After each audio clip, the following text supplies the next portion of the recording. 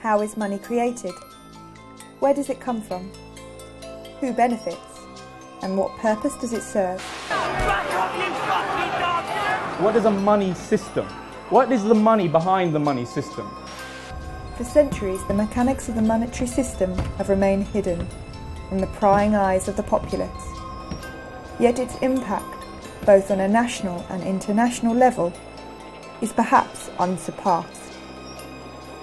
For it is the monetary system that provides the foundations for international dominance and national control.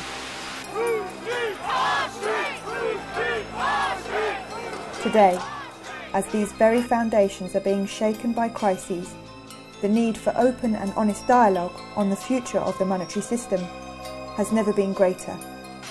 This economic crisis is like a cancer. If you just wait and wait thinking this is going to go away, just like a cancer, it's going to grow and it's going to be too late. What I would say to everybody is get prepared. This is not a time right now to wishful thinking the government is going to sort things out. The governments don't rule the world. Goldman Sachs rules the world. We're on the verge of a perfect storm. In opposition lie corrupt and entrenched interests that lurk in the corridors of power, for whom there are no reasons to relinquish privileges they feel are justly deserved. Has he got a reform plan for the NHS? No. Has he got a police reform plan? Has he got a plan to cut the deficit? Order! Miss Order! Order!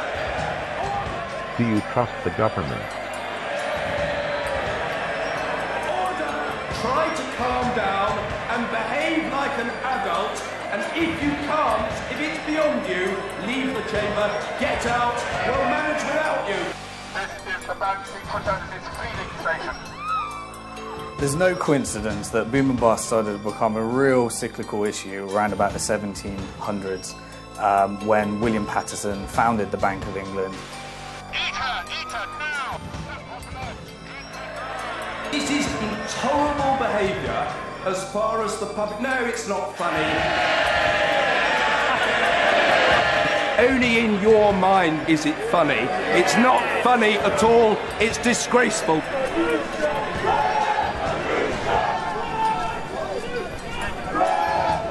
The system is inherently unstable as a result of the international power it provides to the dominant parties. For at the heart of it lies the idea of, how can I get something for nothing? Statistical analysis has found that every time an empire begins to near its own demise, you'll find that its currency will be debased. There is no guide to how this whole system operates. To give you an example, a researcher at the BBC working on a Robert Peston documentary went to the Bank of England and said, "Can you give me a guide to how money is created?" And they just said no. This documentary will investigate and explain this ever-changing system and the impact it has both on a national and international level.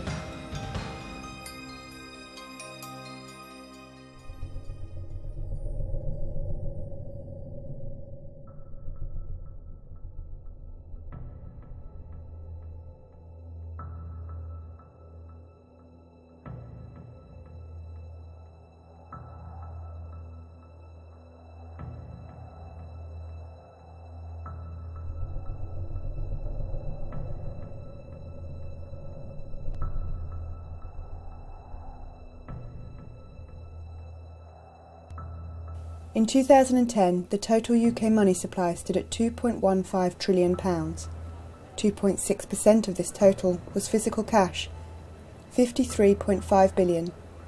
The rest, £2.1 trillion, or 97.4% of the total money supply, was commercial bank money. The 3% of money is created through the central bank, and that money, essentially, if you created a £10 note, you could sell that to a bank to put into their ATM, and the bank would have to repay that £10 or buy it for £10. There'd be no interest charged on that money, but that money is then essentially transferred to the Treasury, and it's a form of fundraising for the government. It's called seigniorage.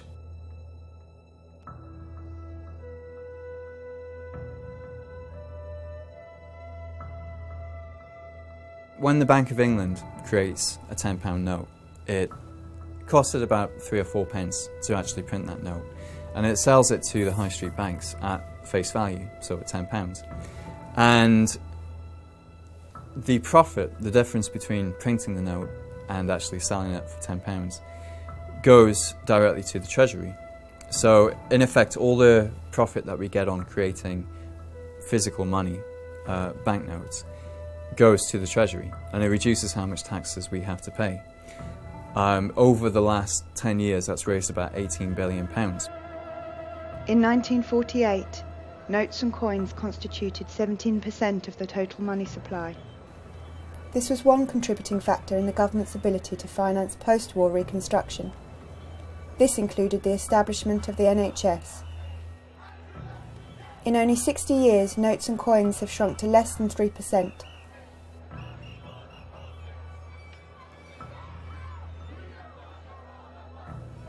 Prior to 1844, banknotes were created by private banks, and the government did not profit from their creation. Pre-industrialisation, there was multiple forms of money coexisting, and so the kind of rise of government-sponsored fiat money is a relatively recent phenomenon. In the 1840s, there was no law to stop banks from creating their own banknotes, so they used to issue paper notes as kind of a representative of what you had in the bank account. Instead of you taking your heavy metal coins out of the bank and then going and paying somebody with them, you could get your paper which said how much money you had in the bank, and you could give that to somebody and they could use that to go and get the heavy metal coins from the bank. Now over time, these paper notes became as good as money. People would use the paper notes instead of going and getting the real money from the bank. And obviously, as soon as the banks realised that what they were creating had become, the dominant type of money in the economy, they realised that by creating more of it, they could generate profits. They can just print up some new notes, lend it, and get the interest on top of that.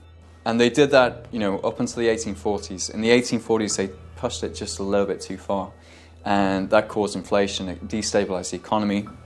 So in 1844, the Conservative government of Robert Peel actually passed a law that took the power to create money away from the commercial banks and brought it back to the state.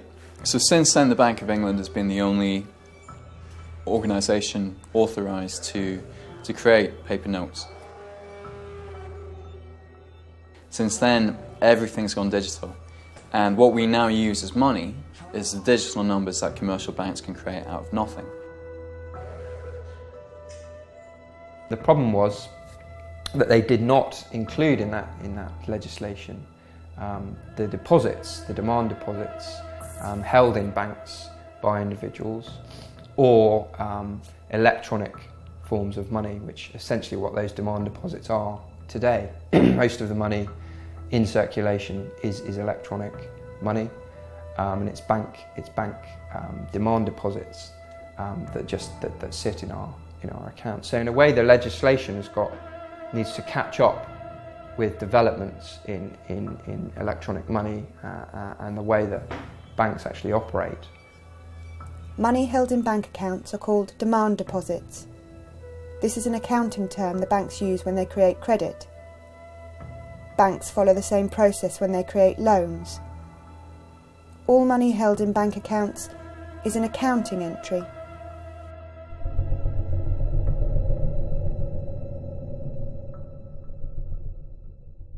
The reality is now that most money is not paper and it's not metal coins, it's digital. It's just numbers in a computer system. It's your Visa debit card, it's your electronic, ATM card.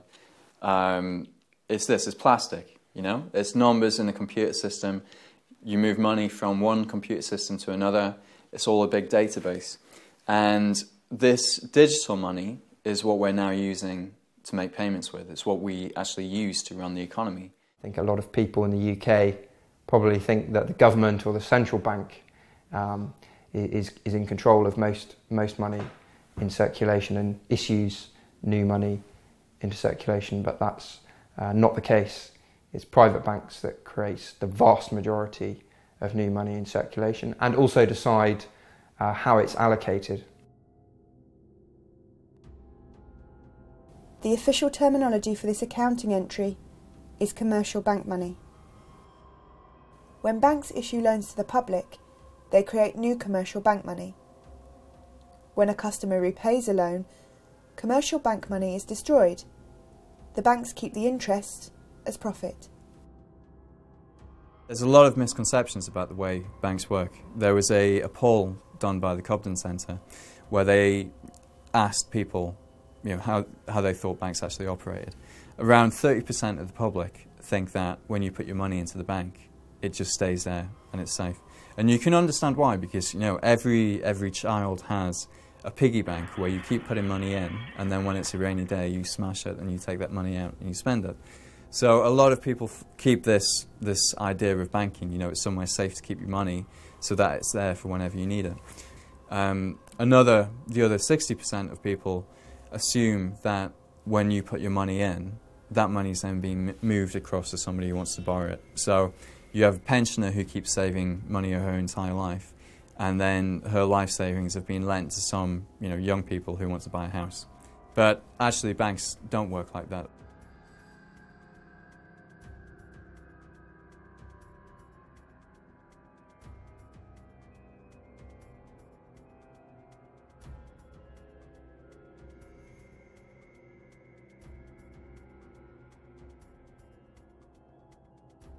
At the moment in the UK, money creation and control is largely in the hands of private banks.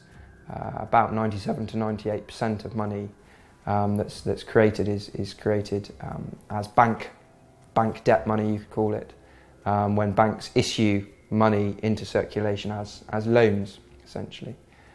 This is a very poorly understood fact. It's not a conspiracy theory, it's not a crackpot theory, it's the way the Bank of England describes the process. When banks make loans, they create new money.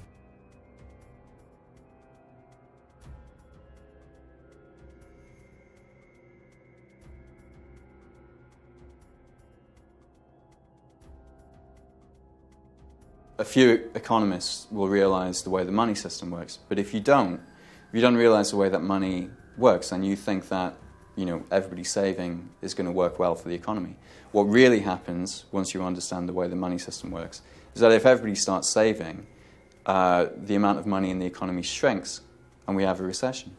So most economists don't have this full picture. They don't understand all elements of the system. They rely on assumptions, on received knowledge, without actually going into the details. And money is the centre of the economy. If you don't understand where it comes from, who creates it, and when it gets created, then how can you understand the entire economy?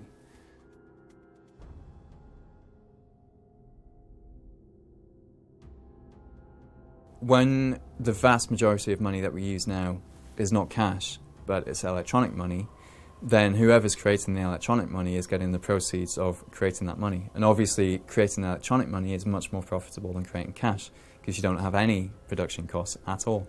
So while we've got 18 billion over the course of a decade in profit from creating cash, the banks have actually created 1.2 trillion pounds. Between 1998 and 2007, the UK money supply tripled. £1.2 trillion was created by banks, whilst £18 billion was created by the Treasury. A lot of people think when I say this, or when you say this, or when Positive Money say this, that we're all just a bunch of nutters. But on the 9th of March in 2009, the Governor of the Federal Reserve, Ben Bernanke, gave the first ever broadcast interview the Governor of the Central Bank of the United States of America had ever given. And the day before that, he'd bailed out AIG, which is an insurance company, not even a bank, actually, to the tune of about $160 billion. So the journalist says to him, "Now, Mr. Bernanke, where did you get $160 billion to bail out AIG?"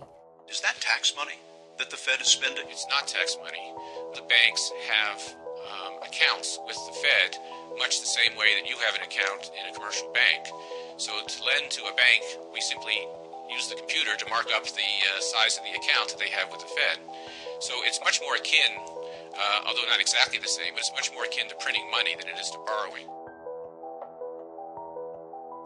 Banks create new money whenever they extend credit, buy existing assets, or make payments on their own account, which mostly involves expanding their assets.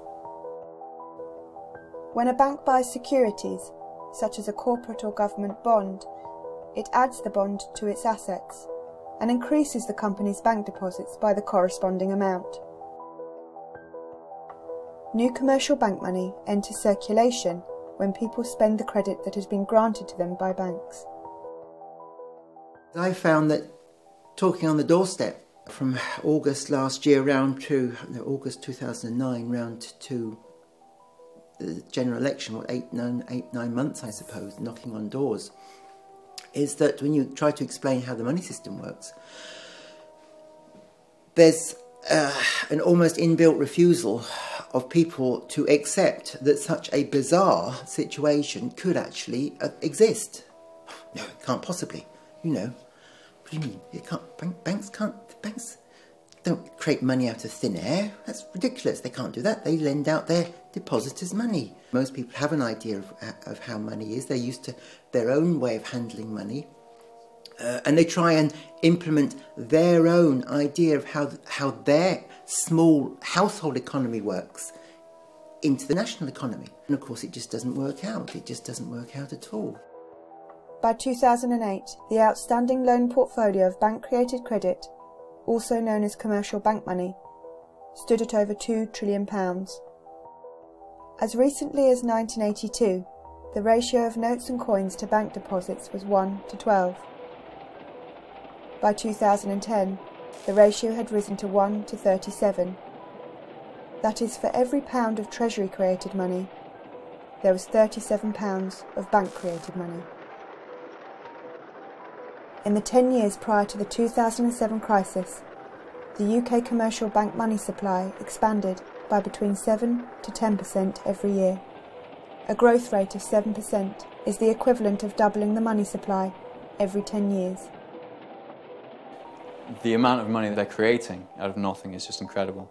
1.2 trillion in the last 10 years. And that money is being distributed according to the priorities of the banking sector, not the priorities of society. Bank sector itself grew from 1980, $2.5 trillion to $40 trillion by assets. In 1980, global bank assets were worth 20 times the then global economy. By 2006, they were worth 75 times, according to the UN. As the following chart shows, total bank assets of UK banks as a percentage of GDP remain relatively stable at 50 to 60% up to the end of the 1960s. After that, they shot up dramatically.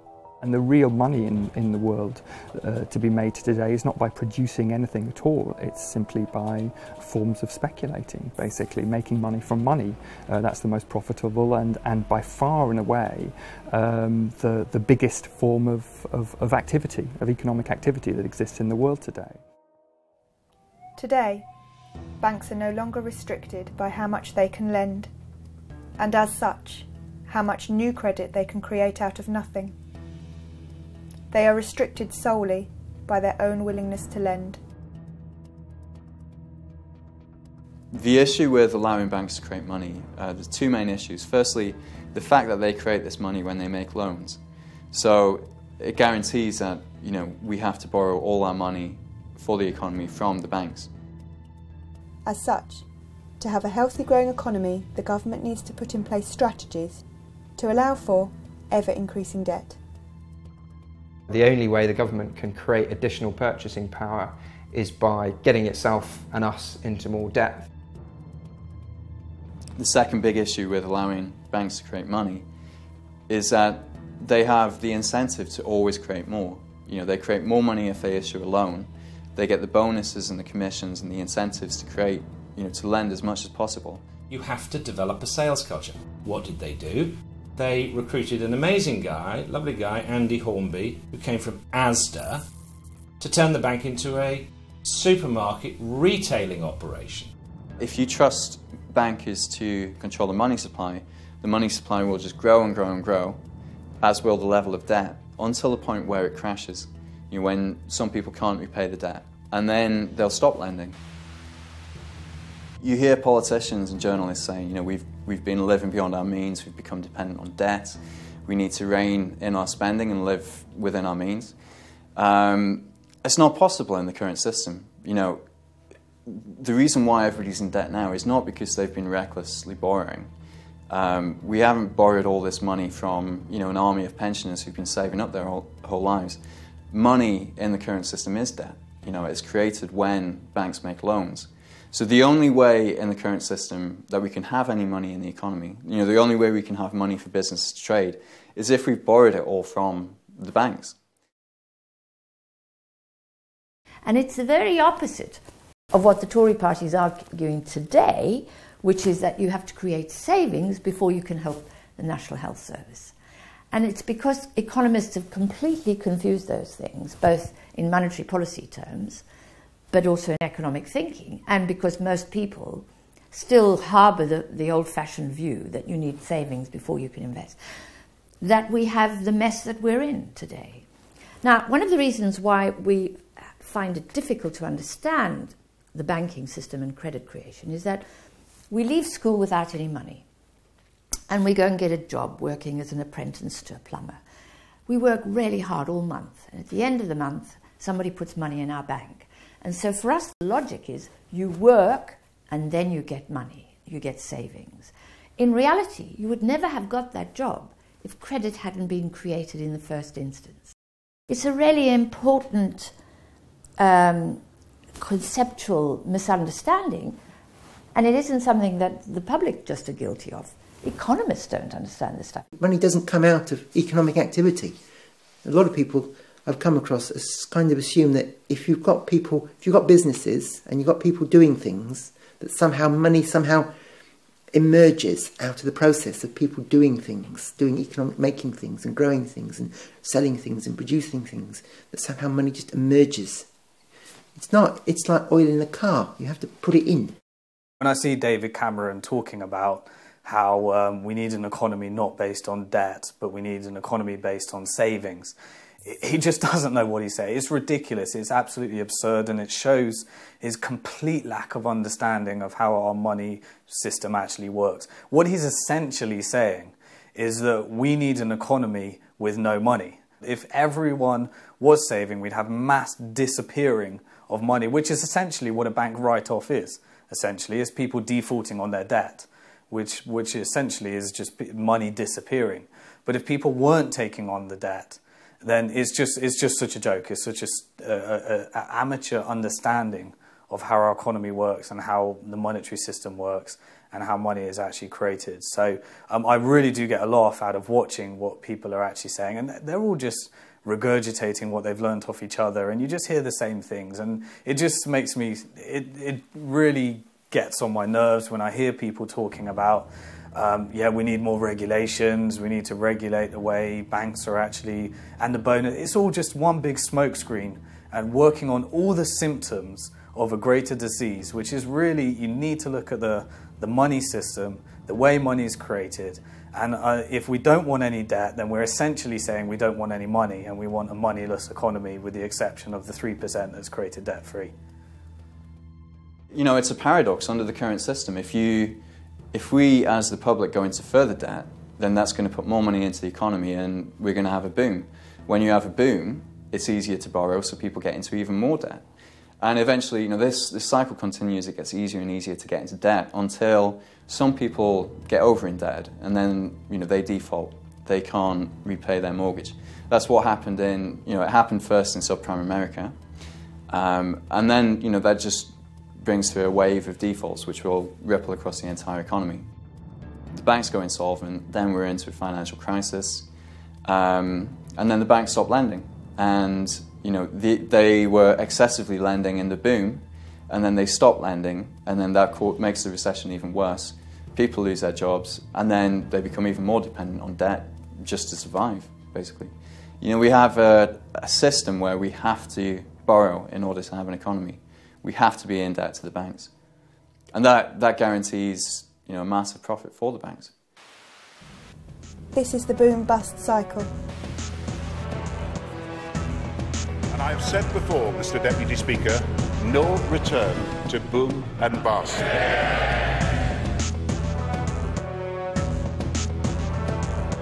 Net bank lending must forever increase. We're paying interest on every single pound. Even if you think the money belongs to you, somebody somewhere is paying interest on that money. The banking system has such a huge impact on the world, but only because it supplies our nation's money supply. We have to protect them, we have to subsidize them, we have to allow them to continue, because the disaster of a bank collapse affects us all in a huge way, and anyone that says that we shouldn't have bailed out the banks doesn't quite understand the nature of our monetary system. That's like eliminating a huge chunk of our money, but also bailing out the banks is perpetuating a system which is never going to work anyway. So whatever we do, we're always going to have this cycle until we separate how money is created and the activities of banking. Then the banks can do as they wish. They're a normal business like everyone else. There's a major democratic issue here as well. I mean, you have these private profit-seeking banks creating up to £200 billion a year and pumping that into the economy wherever they want, basically, wherever it suits them. Whether they're pumping it into these toxic derivatives or putting money into housing bubbles, just making housing more expensive. £200 billion in 2007 of new money coming into the economy, created out of nothing, and where that gets spent determines the shape of our economy, effectively. So if we're going to allow anybody to create new money out of nothing, then we should at least have some democratic control over how that money is used.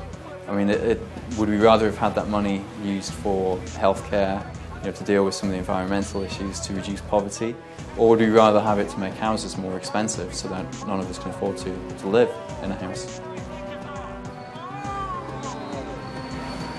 You can see it as a subsidy, a special super subsidy to the banks for the right to create money, which should be for the benefit of the public and spent through a democratic process.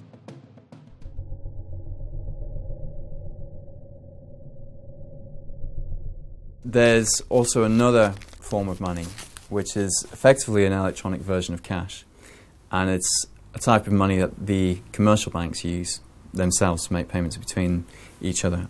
The high street banks don't want to be carrying around huge quantities of money because it's dangerous and it's inconvenient and it's expensive. You have to hire security guards for that type of money.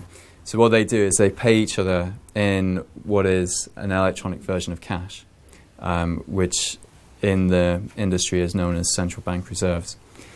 They keep this electronic cash in accounts at the Bank of England.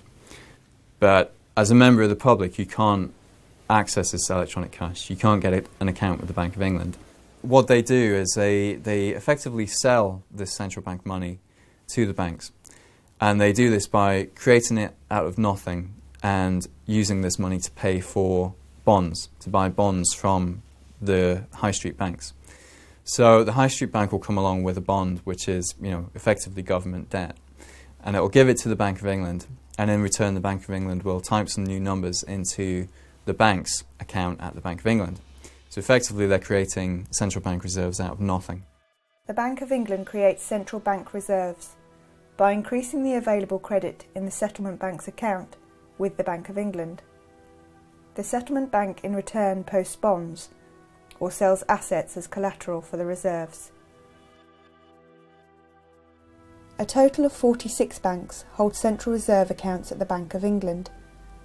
Smaller or foreign banks hold accounts with one of these 46 banks to allow them to accept or make payments in pounds sterling. Prior to March 2009, the Bank of England would ask each of the major settlement banks how much reserve currency they needed. The settlement banks would then swap a bond for the reserve currency and agree to repurchase the bond for a specific amount at a specified future date. The settlement banks would then receive interest at base or policy rate for the central bank reserves they held. Since the crisis, settlement bank central reserves have shot up dramatically.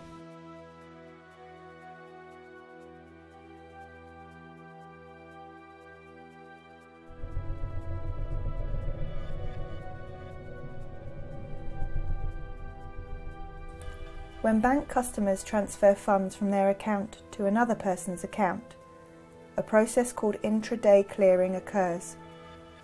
The amount of central reserve currency Bank A has at the Bank of England is reduced by the corresponding amount that Bank B receives. This is the importance of central reserve currency to banks. Before the credit crisis, if a bank was short of central reserves at the Bank of England to meet its obligations, then the bank would have to loan reserves from other banks with interest.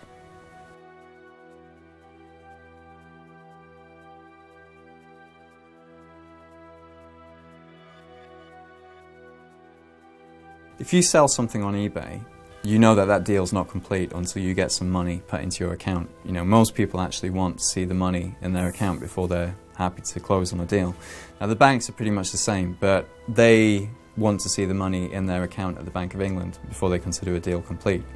So for example, if you're buying a house from somebody who banks with a different bank, then what'll happen after you spend $250,000 on a house is you'll tell your bank to transfer some money to the house seller's bank. And what the bank will do is actually instruct the Bank of England to move $250,000 from their account at the Bank of England to the bank of the house seller. And that money will actually move across between the accounts at the Bank of England. When that money is moved across, then the banks will consider that that payment has been made, you know, it's been settled. They don't really deal in the kind of money that we have in our accounts. They deal in this special money that can only be used at the central bank. There are millions of people across the country, all transferring money to each other using only a few major banks. These banks can keep a tally on their computer systems, and usually many of the movements cancel each other out at the end of the day. The 5 major banks, RBS, Lloyds, HSBC, Barclays and Santander, hold over 85% of all deposits. As there are a limited number of banks in the system, the central reserve money can only be moved around them in a closed loop. The money is just circulating through this system over and over again. And if you think about it, a £1 coin could be used to make £1 billion of payments if it was circulated 1 billion times. And that's effectively the system that you have now, is you have a small pool of real money that's just going round and round the system, and it's being used to make a huge quantity of payments on our behalf. Just before the crisis, there was only £20 billion in the accounts at the central bank. September 2007, thousands of Northern Rock customers queue up to withdraw their cash. The company had been forced to seek emergency funding. It's the first run on a British bank in 140 years.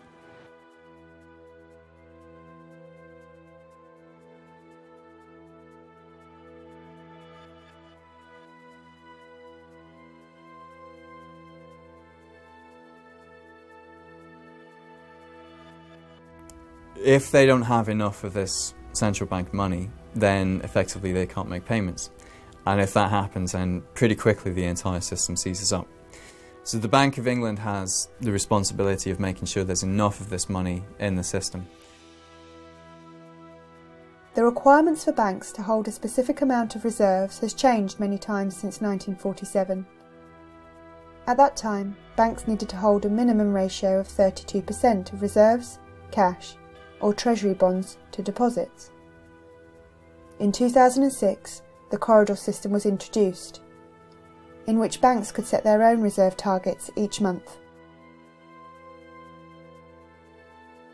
The rules changed again in March 2009, when the Bank of England introduced quantitative easing. Quantitative easing, in effect, gives settlement banks the central reserve currency for free. The central reserve currency is what is referred to as the real money in the fractional reserve model. But the fact is, banks can have as much of this as they want, and central reserve currency itself is a form of fiat money, which is backed by nothing. As a consequence, there is no longer a meaningful fractional reserve.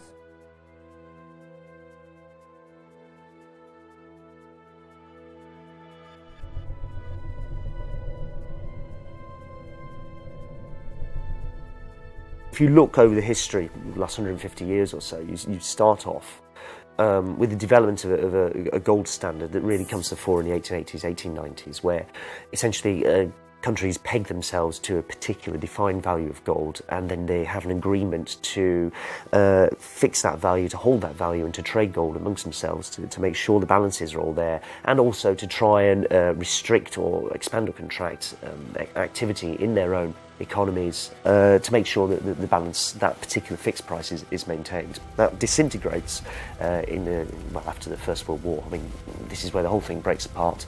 Very major dislocation in the international monetary system at that point. Not really resolved until you get Bretton Woods agreements at the end of the Second World War, in which everything is pegged to the dollar and the dollar is pegged to the gold. So you're kind of one remove from gold backing, or saying that there is a definite, sort of solid commodity money behind the paper money and the credit money that we're all using over here. You're kind of one remove from it. After Hiroshima, Tokyo wondered when the next atom bomb would fall.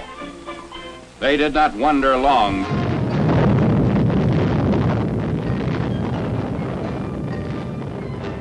In 1944, at Bretton Woods, the US and the UK began to negotiate how to govern the world economy, the world monetary system, and came up with the World Bank and the IMF and a series of other institutions designed to manage the global currency.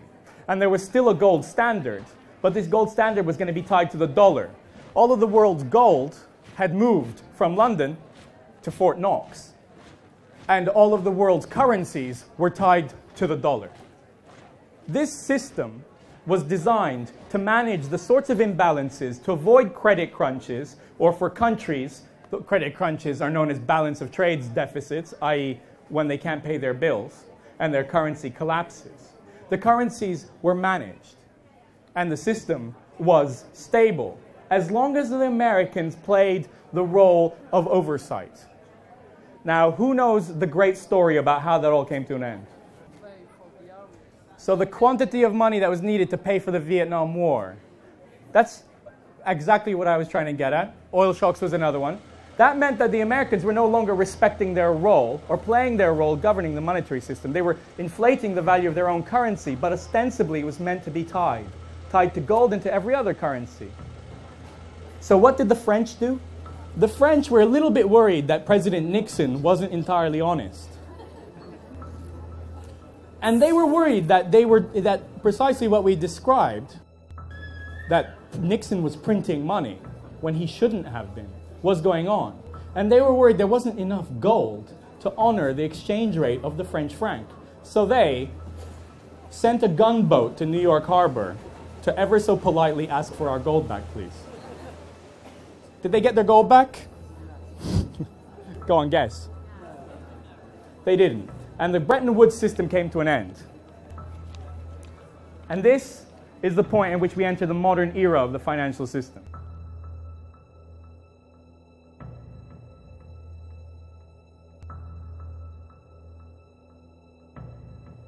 Historically, money creation was pegged to a commodity, often gold, but today it is pegged to nothing. Which means there is nothing backing our money. This piece of paper is just a piece of paper. Where does this leave us? If money is based on nothing, why do we think it has any value? Sorry? Because we can still go and exchange it. What? Somebody else was going to shout. Great little Latin fact, the word for credit comes from belief. Correct.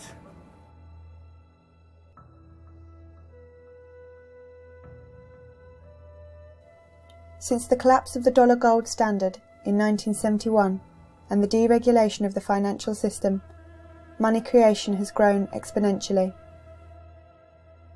The World Economic Forum meeting in Davos at the present time have called on a need for the credit within the economy, the global economy, to be expanded by $100 trillion, 100 trillion US dollars. trillion is 12 noughts, so 100 trillion, if you want to imagine, is a 1 followed by 14 noughts. They believe this credit expansion will create a boom, because there is now more money in the economy with which to make investments. It's fascinating the emergence of digital currencies, how it's transformed everything, really, because it just completely unleashed private banks to dominate and create the money system that works for them and works for the people who run private banks.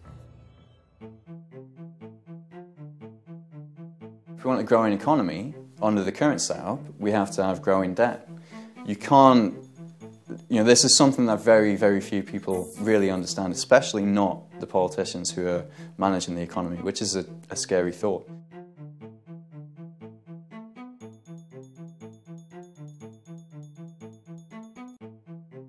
As the money supply grows, more money is available, which can be invested in productive avenues. However, it can also be used to gamble and drive up asset prices.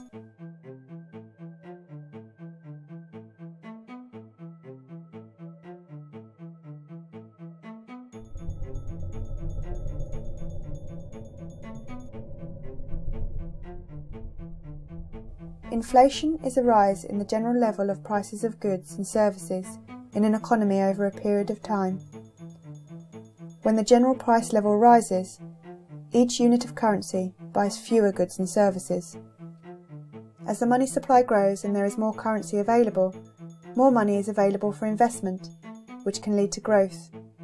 But more money is also available for purchases of goods and speculation, which leads to inflation. Essentially, inflation is what happens when too much money is chasing too few goods and services. So there's too much money for the actual output of the economy. However, in practice, inflation is much more skewed and complicated. Measuring inflation is not a science, and the way it is recorded poses a dilemma. The Consumer Price Index, or CPI, is measured from a sample of goods and services. Each category of goods and services is given a weighing data, which determines the overall impact of the price data for a specific category. However, this measure is deemed to provide a consistently low figure for inflation. Interestingly, house prices, mortgage repayments, and council tax are excluded, yet apps and dating agency fees are included. The Retail Price Index, or RPI Inflation Index, is another way of measuring inflation and scores consistently higher values than the Consumer Price Index.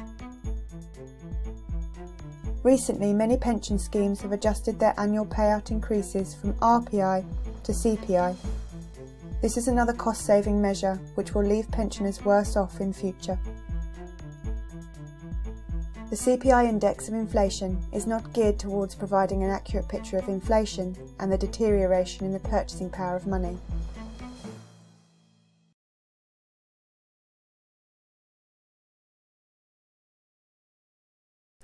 In the 7 years between 2000 and 2007, the money supply doubled, and the banks, the central bank, the Bank of England in this time, was under the impression that they had it under control because they were saying, prices aren't going up that much. Of course, they were only looking at prices in your local corner shop. They weren't looking at the price of housing, and housing is, the biggest expenditure that most people will make.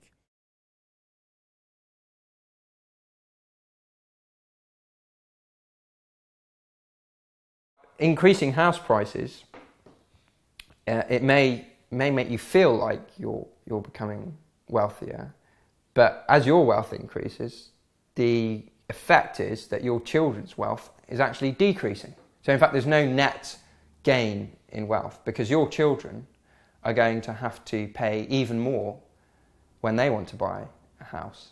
So in effect, there's no kind of net increase. They're going to have to earn even more. They're going to have to go into even more debt. So the rising house prices do not create additional net GDP value to the economy. Actually what they do is they redistribute wealth towards those people who already have houses, i.e. wealthier people, and remove it from poorer people who can't afford to get on the housing ladder. So it's another example of a very regressive policy, actually, to allow house prices to simply inflate. It makes everybody feel kind of like things are going well, and people spend more money on other stuff. They take equity out of their houses, but it's not creating new jobs. It's not enhancing the quality of the economy. It's not helping our balance of trade. It's not helping the public deficit. It's a zero-sum game. As of August 2011, 85.5% of consumer bank lending was secured as mortgages on dwellings. If you have somebody creating money that can only be spent on one thing, which is housing, then the price of that thing is going to go up. Between 2000 and 2010, they created over £1 trillion of new money, £500 billion just in the 3 years before the crisis.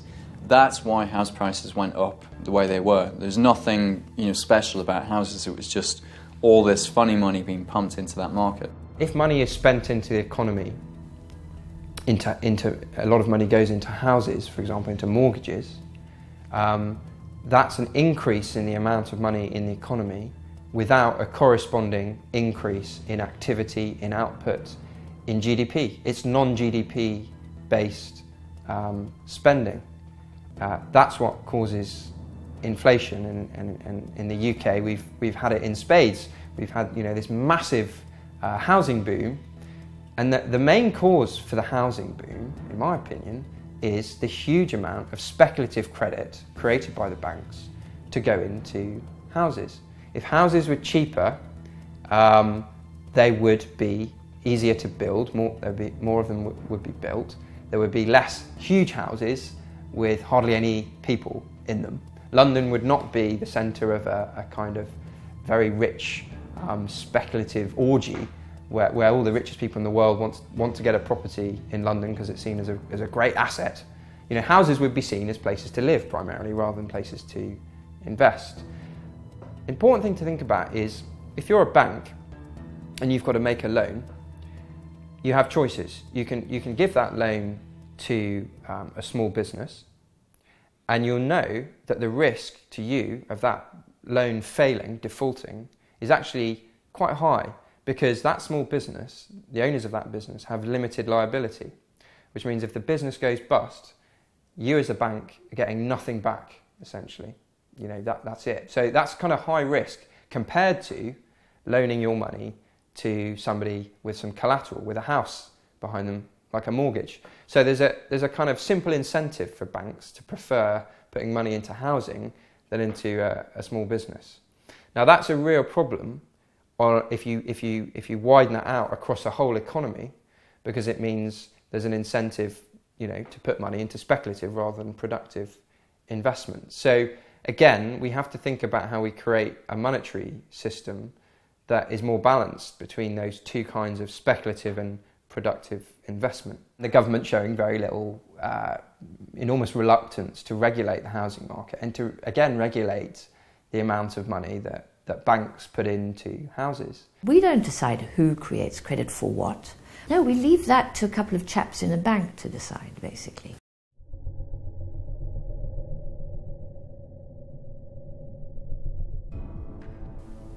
A bubble occurs when there is very high inflation in the price of a specific good or service over a short period of time.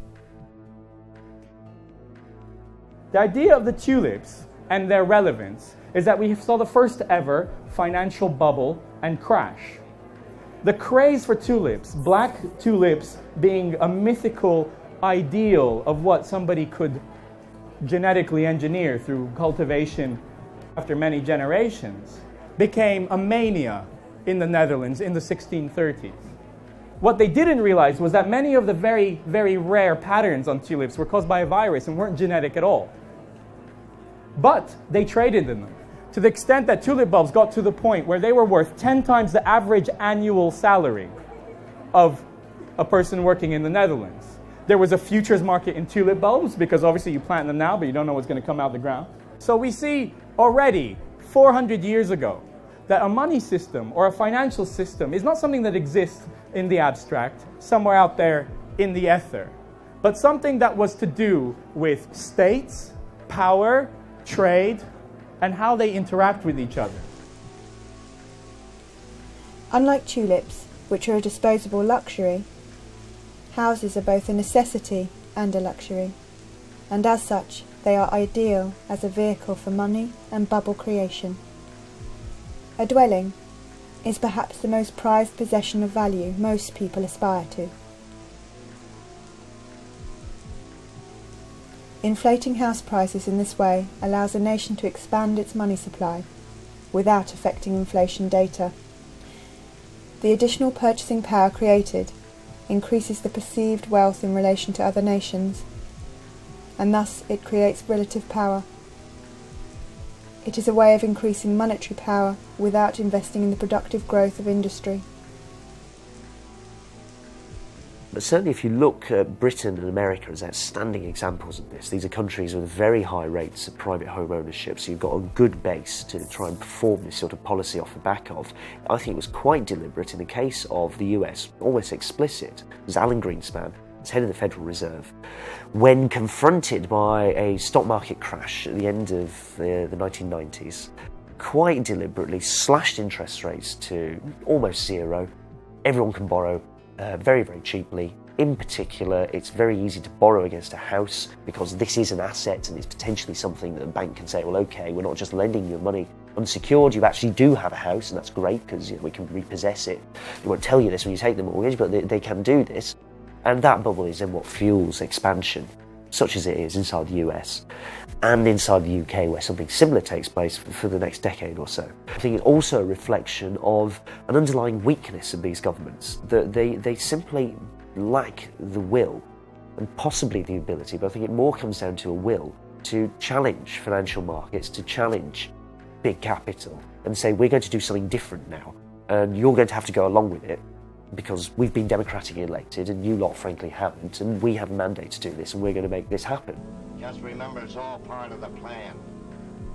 What are you yapping about? You voted for it.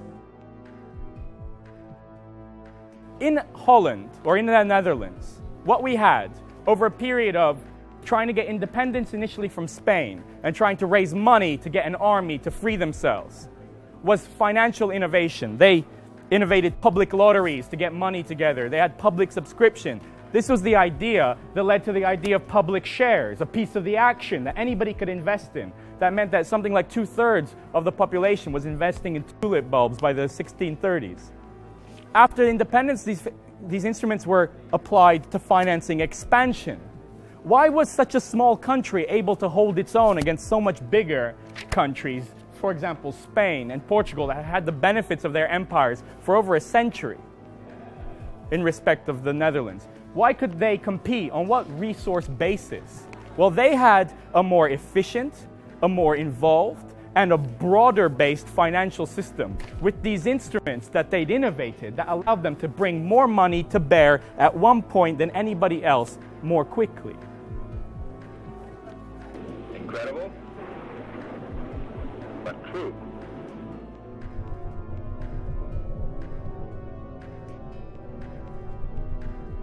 Now, inflation can be avoided if the amount of money that goes into the economy is regulated in a way that it doesn't exceed the actual activity that's happening in the economy. Now, the best way to do that, in my opinion, is to make sure that money is issued into the economy only for productive investment, for productive goods and services. So money goes in to help a small business start up, which creates jobs, which creates additional purchasing power, which means there's no inflation. During their history, almost all central banks have employed forms of direct credit regulation. The central bank would determine desired nominal GDP growth, then calculate the necessary amount of credit creation to achieve this, and then allocate this credit creation both across the various banks and type of banks and across industrial sectors. Unproductive credit was suppressed. Thus, it was difficult or impossible to obtain bank credit for large-scale, purely speculative transactions, such as today's large-scale bank funding, to hedge funds. The World Bank recognised in a 1993 study that this mechanism of intervention in credit allocation was at the core of the East Asian economic miracle. There's all sorts of things that governments have done in the past, very successfully in a number of cases, and often not unsuccessfully in this country, but the examples that spring to mind, like South Korea, Japan, often in East Asia, where governments have been quite targeted about how they're going to rebalance the economy and picking sectors and deciding where the investment should take place. I think that has to start happening in the UK because we're in a demand-side recession rather than looking at a crisis of supply. You have to have a system where credit is put into productive avenues, where credit is put into building high-speed rail links, where credit is put into building houses rather than giving people money to inflate the price of houses. So it's quite simple, really, in that way. The current system is simply set up not to do that, basically. The creation of money by private banks for non-productive usage causes real inflation, and as such it is a tax on the purchasing power of the medium of exchange.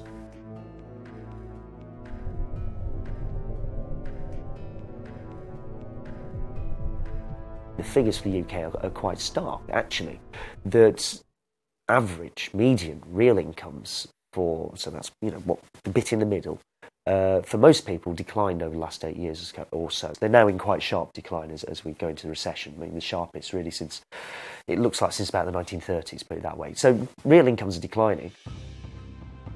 Bank-created fiat currency allows the private banks to suck wealth from the economy, and over time results in a gradual decrease in the standard of living. As people become poorer, they become even more dependent on debt. And this at a time when efficiency and machination have improved dramatically. You go back to the 1960s, and we were expected we were looking forward to an age of leisure. They were talking in television programmes saying, what's people going to do with all their spare time?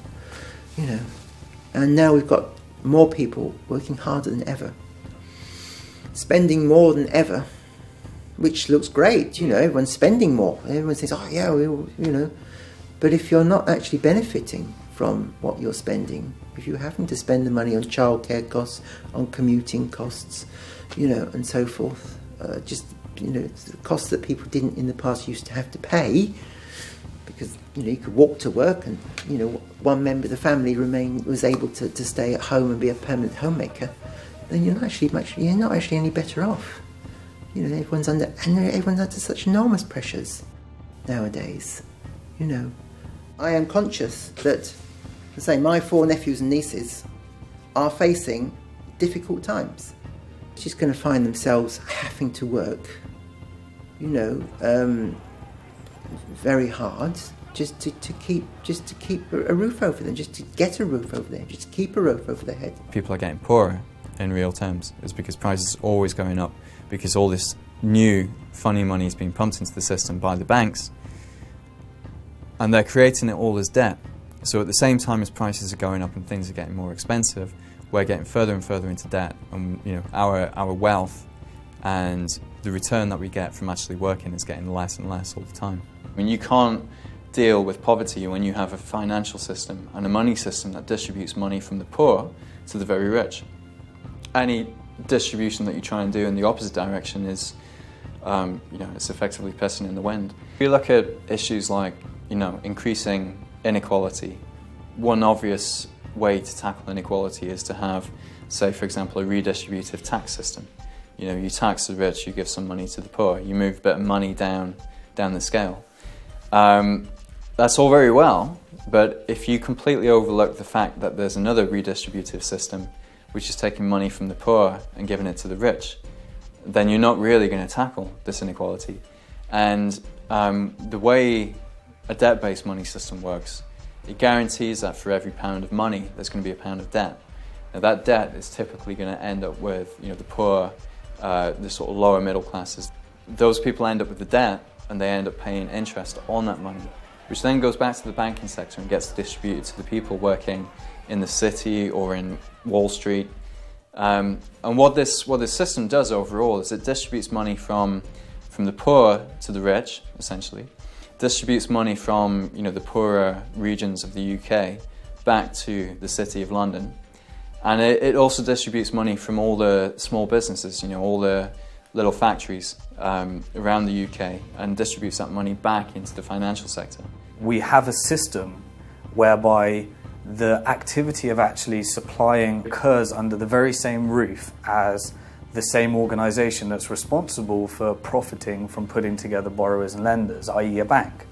So a bank creates our nation's money supply as well as making loans for profit.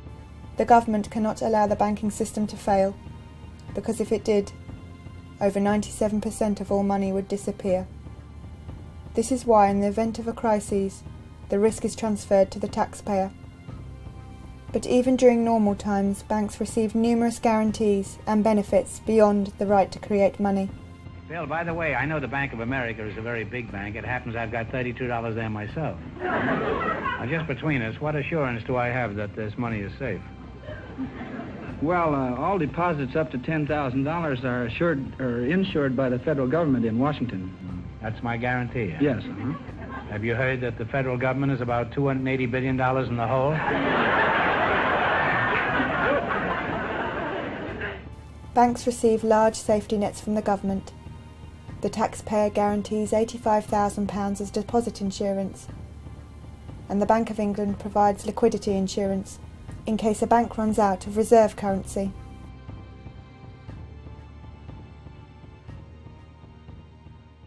Someone wrote that a big investment bank is like a giant vampire squid, wrapped around the face of humanity, hypnotizing politicians who throw money at the banks, no strings attached, no matter what damage is done, trashing the planet, forcing cuts to things that make life better. Goodbye schools, goodbye playgrounds, goodbye jobs. The bankers that we bailed out then gave themselves bonuses that were bigger than the first wave of public spending cuts. Britain alone gave the banks more money than it cost to put a man on the moon, 6 times over. Where did our money go? Who let the banks get away with it? Why? Can vampire squids ever be useful? No government yet is brave enough to tame them. Perhaps they need a plan.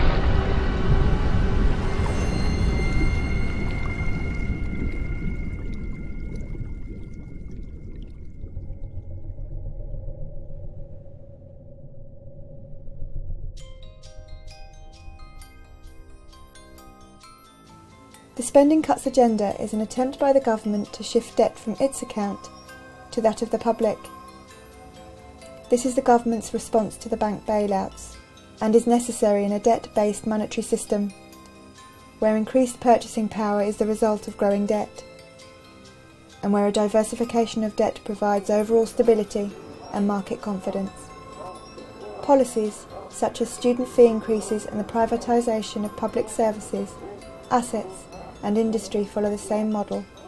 The problem we're facing, I think, is that there's this transference from the public debt to the private debt, which is essentially a way of transferring risk, actually, away from sort of UK PLC and the government onto the heads of individuals, and it's going to be the most vulnerable individuals who are going to have the most debt.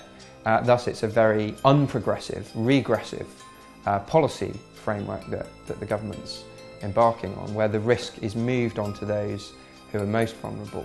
And if there is another financial shock, if there's an oil shock, for example, the people who will pay the penalty are the poorest people in society. Or homeowners, for example, who will fall into negative equity if interest rates go up even 1 or 2%, there'll be really big problems. So I don't think it's a sensible way forward at the moment at all, and it's regressive, and it's certainly not fair in the terms that the government's talking about, and it's certainly not a case of we're in this together. As more of a country's resources and industries are privatised, the private sector takes on more debt, As a result, more money is created and there is a boom. Some private equity companies have taken this theory to the extreme, engaging in a practice known as a leveraged buyout, where a company is purchased at an often inflated price and the purchase price is transferred to the business as a debt. The company becomes responsible for the funding of its own purchase. These debts are often so great that the company needs to reduce staff, salaries, and research activities. When you have to factor interest as a business, if you have to factor interest repayment into your goods and services, then you have to charge a perpetually higher price as you take on more and more debt. An increase in the diversification of debt results in an increase in the money supply. When the money supply increases, more money is available for productive activities and consumption, which is the condition for a boom. It's questionable whether we're going to get out of this recession or whether we'll just keep ticking along the way that we are now. However, if we do, then when we come out of this recession, when growth starts again, look at what happens to debt. It will rise and it will keep rising, and the faster the economy is growing, the faster the debt will rise. And then give it another 3 to 5 years, we'll be back where we were. You know, the debt will become too much, people will start defaulting again. It's kind of the system that we're locked into now, is we can't grow the economy without growing the debt, and the debt is the very thing that will bring down the economy. The only option going forwards is to reform it, to stop banks from creating money as debt. By fixing the monetary system, we can prevent the banks from ever causing another financial crisis. And we can also make the current public service cuts and the tax rises and the increase in national debt unnecessary. The current monetary system allows the banking sector to extract wealth from the economy, whilst providing nothing productive in return. I mean, why is it that we've got all this technology, all this new efficiency, and yet it now requires 2 people to finance a household, whereas in the 50s it only needed 1 person working? And the reason for that is not because these washing machines and everything are more expensive, it's because of all the debt.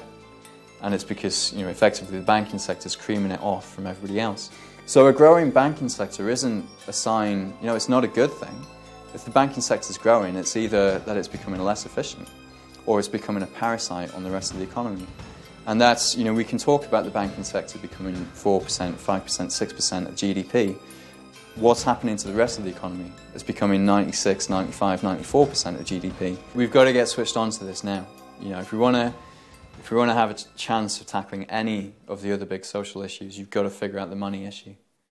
The poorest in the world pay for crises, even when they've not benefited from the often reckless and speculative booms, like the housing boom in Ireland that preceded that crisis. Over the last 30 years we've seen income differentials increase, so that the rich have got much, much richer.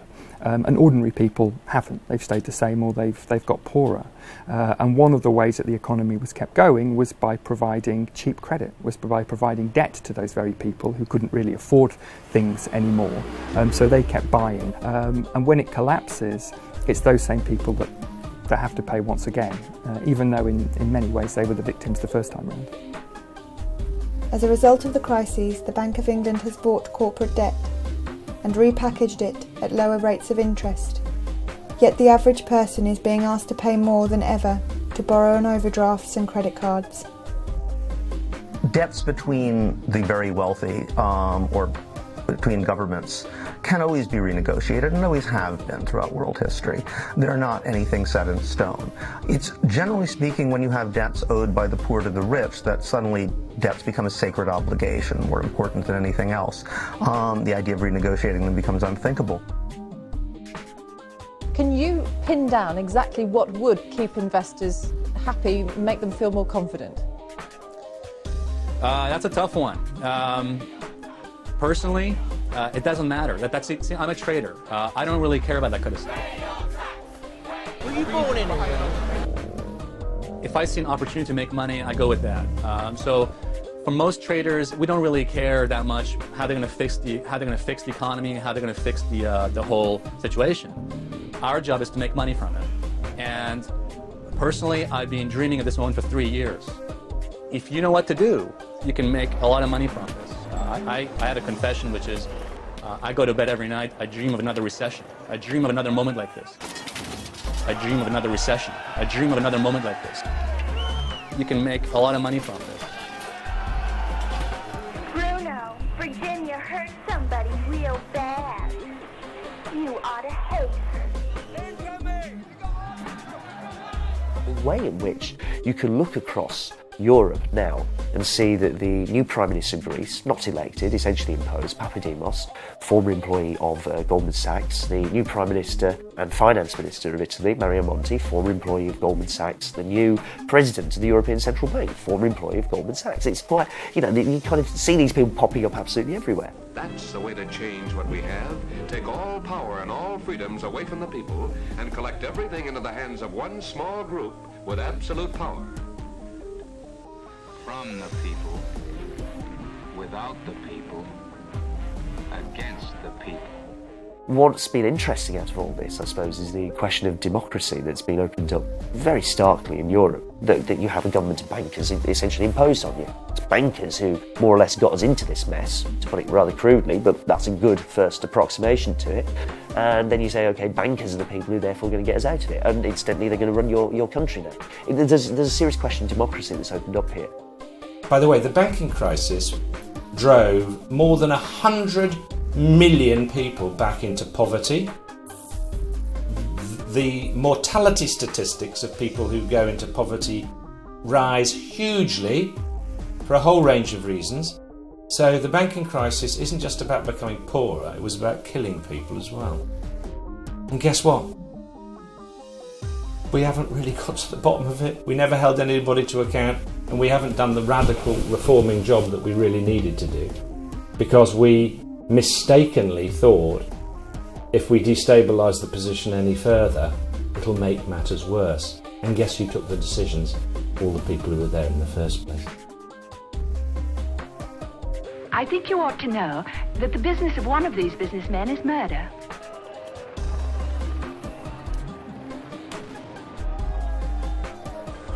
Their weapons are modern, their thinking 2,000 years out of date.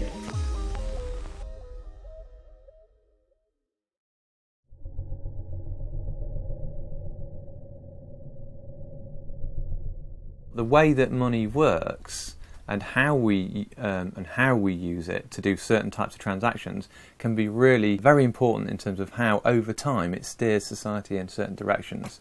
So how I use money, what I use money for, and who's controlling money and where it ends up over time can completely transform society. The kinds of businesses that get preferred by certain types of money systems. So at the moment we have a money system that prefers larger businesses that can take a lot of their wealth offshore because that's more efficient for them to do that. But that means that money ends up leaving communities. Sometimes I think it's quite amazing that there is very little way of any individual directing money towards their locality. You cannot invest, there's no way for me to actually say, well, I've got a little bit of savings, I want to invest in Norwich, I want to invest in businesses that want to set up here. There's no mechanism for people to kind of invest within their locality. You put your money into a mainstream bank and the money goes off to wherever. Who knows what this is? Shout. Bricks and pound. Who knows what it is? It's worth £1, this one, so it's exchangeable for £1 pound. Is this money? Yes. On what basis? People accept it. There's over 200 shops, independent traders. So it represented something, like we've agreed. We can choose to represent it to be something, and that depends on our mutual consent.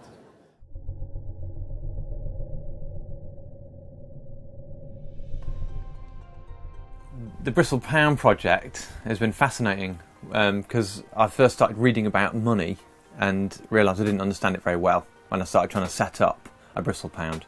So it's been a bit of a journey for me, and I think everybody else who's been doing it.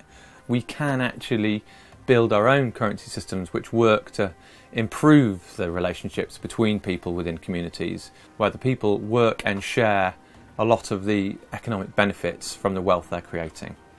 And they're constantly using that wealth that they're creating to build positive relationships with other people within that area. And they can see the impact of the money. So when you spend something, if I spend 20% of my wealth on a certain thing, I'll see what that 20% of my wealth's doing. I'll see, oh well, it's actually having a really positive effect because those people who are using that money to go and do something else, which is really good. Or I can see that it's actually trashing the local woodland because I was paying that carpenter to go and cut down all the woods, and I really like going to the woods with my dog, so actually maybe I don't want to do that. So you can include all what normally just get brushed aside as externalities. Oh yes, well, externalities are actually our life. It's what we, in communities, all those externalities are what actually make us live a good life, I think. We want it to help achieve certain things. We want it to help build community. We want it to support independent businesses. We want it to help preference them over big transnational corporations, because if they've got hold of their money and they can use it with each other, then it doesn't disappear up out of large management structures and go offshore and end up in an account in the Cayman Islands. When we talk to businesses, actually, they get it pretty intuitively.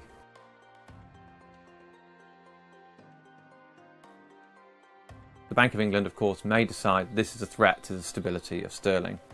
At the moment, they're reserving their right to take an opinion on it. They've sent us all their rules and regulations, and what we've done is we've got a team of lawyers who've given loads of work pro bono and said, OK, we'll work on this and we'll make it as watertight as you possibly can. In the end, what the Bank of England decide to do, we don't know. You see a kind of widespread proliferation of alternatives. It's normally during periods of capitalist crisis. So the Great Depression, you had the kind of rise of a lot of scrip currencies, particularly in North America, and experiments in Europe as well, quite a lot. And most of those got extinguished through, basically being made illegal by the authority of the kind of central banks and the political forces deciding that they didn't want those experiments to carry on. This monopoly state bank currency that we have is very good at some things. It's very easy to trade internationally with it. It helps big businesses, it cuts down their transaction costs, but it's not so good for independent businesses and it's not so good for localities. So if we have a money system where the rules value community and connection between people within communities, over time you build up a better and more wealthy basis for a diverse local economy.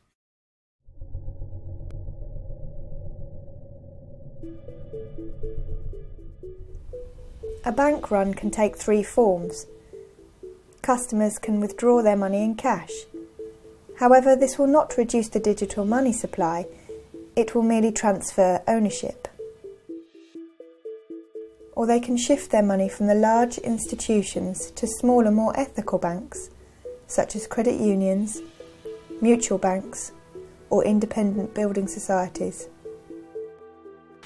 Our next guest has a New Year's resolution, though. She says we'll create a better financial system. And it's this: move your money out of the nation's big banks and into your local community bank. Shifting commercial bank money to these institutions will reduce the monopolistic grip of the big five banks. 于是克里斯汀宣告，11月5日将为转换银行日。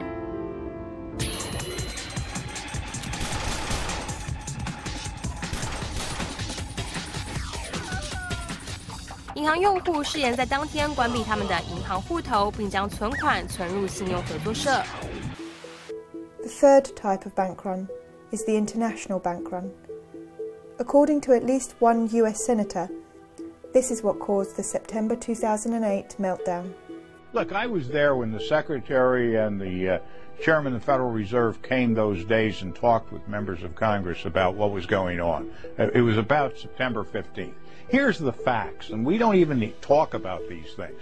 On Thursday at about 11 o'clock in the morning, the Federal Reserve noticed a tremendous drawdown of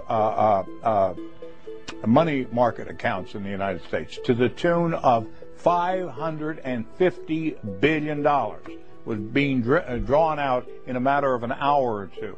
The Treasury opened up its window to help.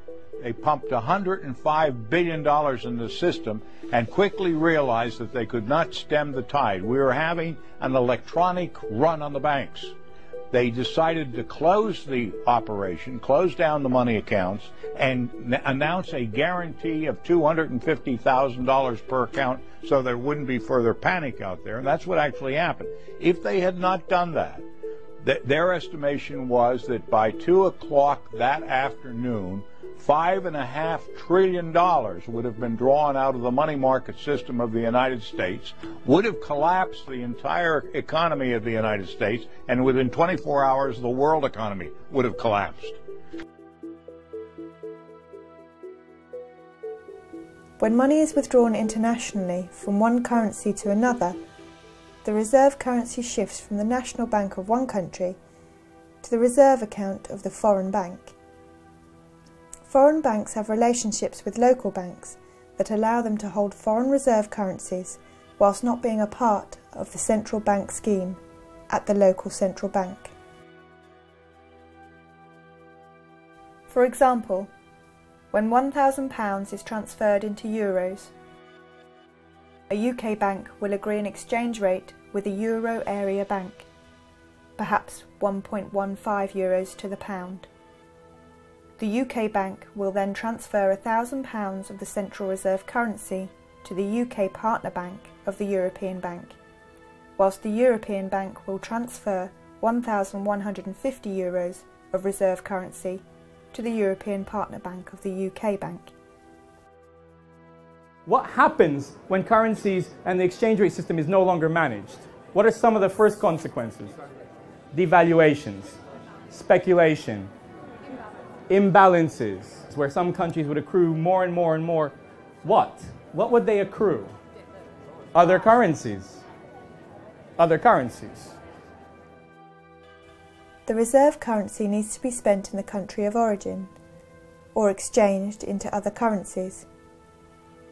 Most foreign banks do not have deposit-taking accounts outside of their national borders, and as such, the foreign reserves they hold do not come back to them in the form of deposits. When a country accumulates trade imbalances, it either accumulates foreign reserve currencies, in the case of surplus, or spends its own reserves, in the case of negative trade balances. Balance of trade is basically the difference between what you're selling abroad and what you're buying from abroad. Now, the feature on the UK is that for a very long period of time it's had a deficit on something called a visible balance of trade, which is trade in things, well, things that you can see. So that is goods that you'd recognise, stuff you can put in containers, it's cars, computers, things that you'd see in a shop. That's been in substantial deficit for, I think it opened up it did open up in the early 1980s. And essentially it hasn't gone away since, and if anything has got wider and wider. Foreign exchange reserves cannot be directly used for domestic spending.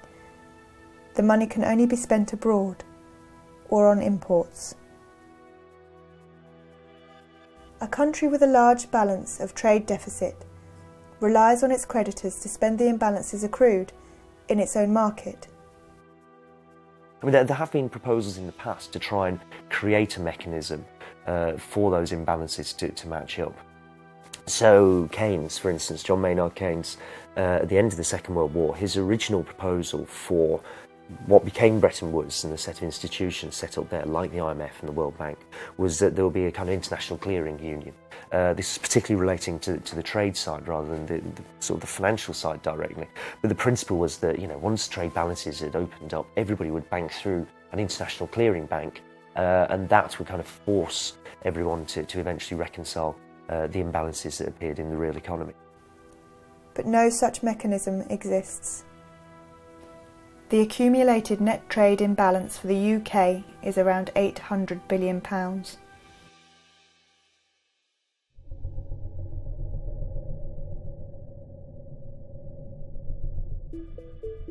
In essence, what has happened is that over many years, some countries have had big trade surpluses and others big trade deficits.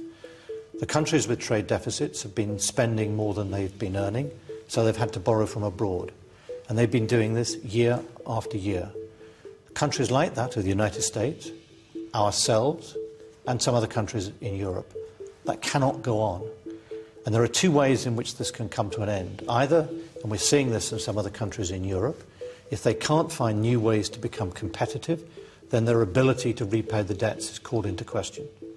Another way of doing it, which we followed, is that we got a credible plan to repay our debts, and the value of sterling has fallen by 25% to make our exports more competitive and attractive to overseas buyers, and it to be more attractive for British consumers to buy from British producers rather than overseas producers. That is what we have done to put in place a framework to rebalance our economy, and I'm sure that's the right way to do it. Currency war, also known as competitive devaluation, is a condition where countries compete against each other to achieve a relatively low exchange rate for their currency. As the price to buy a particular currency falls, so too does the real price of exports from that country. Domestic industry receives a boost in demand both at home and abroad. It's made British exports appear rather cheaper, so they've kind of recovered a little bit, but because the rest of the world is now looking really quite ropey, they've started to fall back down again. So what we're looking at is something that almost a kind of anarchy, and in a way, the increasing anarchy. This is what's happened over the last few years, where the Brazilian finance minister has been most vocal about this, talking about currency wars, talking about the desire of national governments when confronted by a major recession.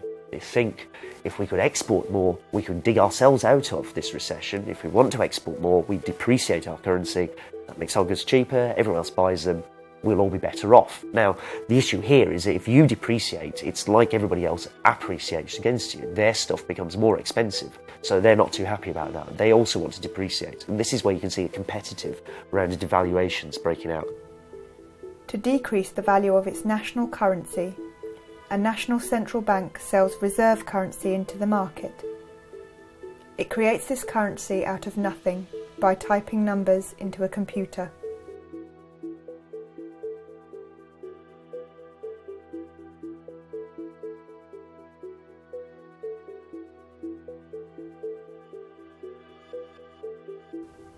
During the long phase of commodity money, the exchange rate would depend on the amount of gold, silver, or copper contained in the coins of each country. Similarly, after the advent of paper money and the gold standard, the exchange rate depended on the amount of gold a government promised to pay the holder of the banknotes. These amounts did not vary greatly in the short term, and as such, exchange rates between currencies were relatively stable. After the Second World War, currencies were pegged to the dollar, and the dollar was backed by gold.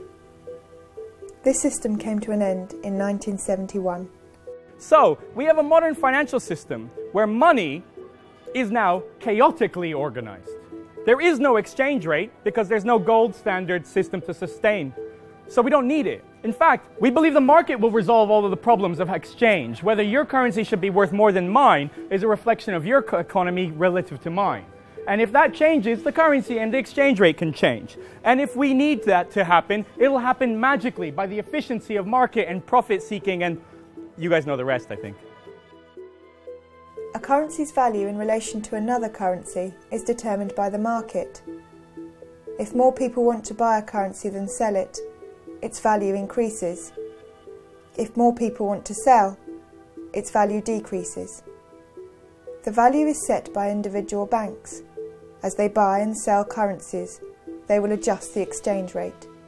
In the last study I read in 2007, each day on currency markets, $3.2 trillion are traded each day. Who knows what the global GDP is?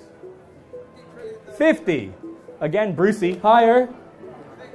60, that's closer. The point is, think about that exchange happening every single day. There's about 260 business days a year.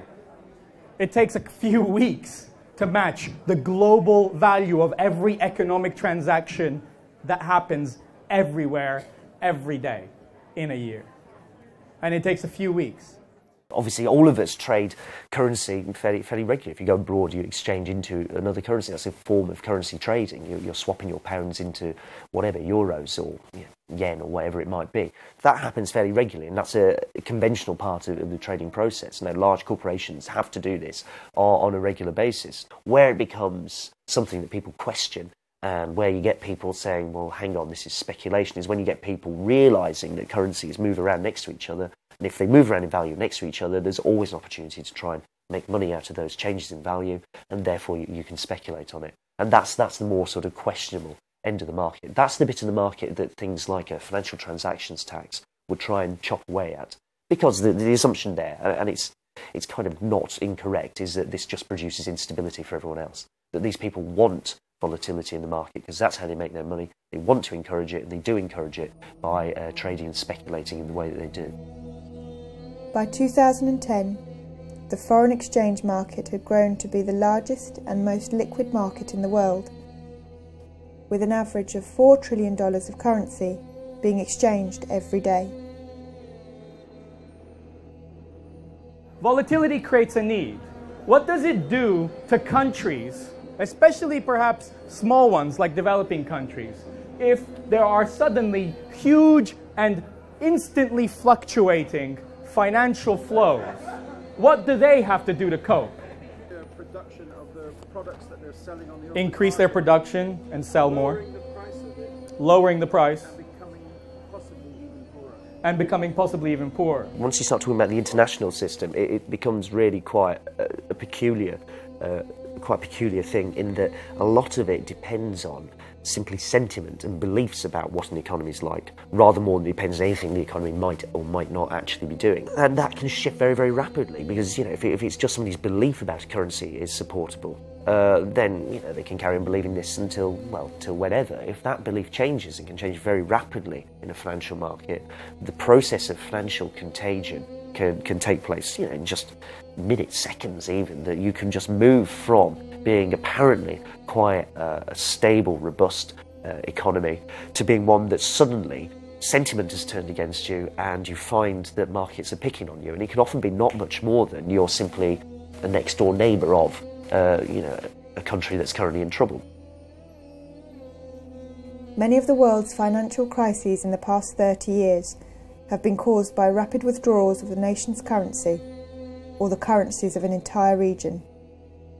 This type of activity is often referred to as financial warfare.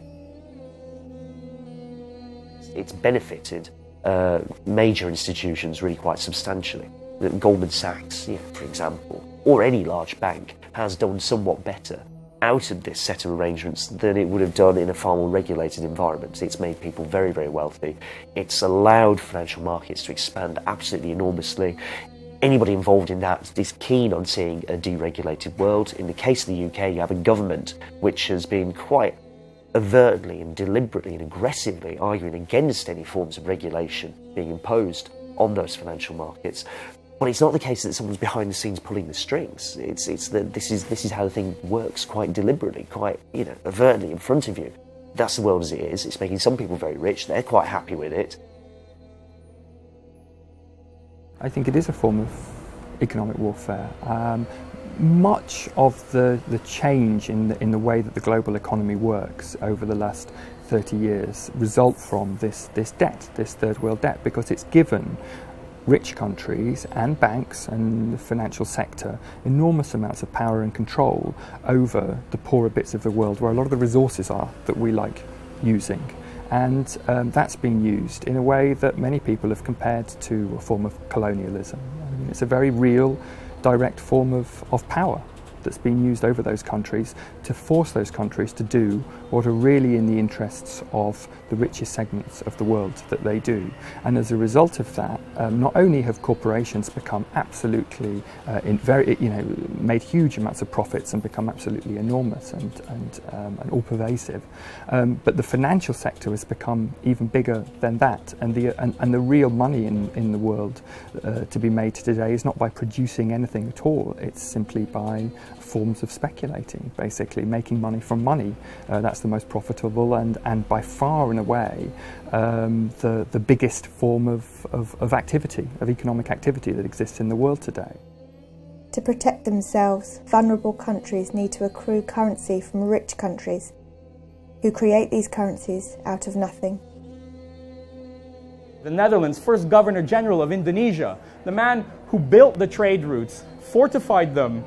What I mean by that is built forts along them and fought Spanish fleets and British fleets, said about the development of the Netherlands Empire and Netherlands trade was, "We cannot make trade without war, nor war without trade."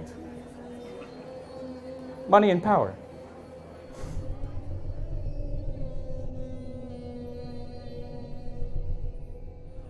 So reserves have become the way in which you can insure yourself against what? Speculation. You said speculation. Speculative attack. Fall in the market. Bubbles.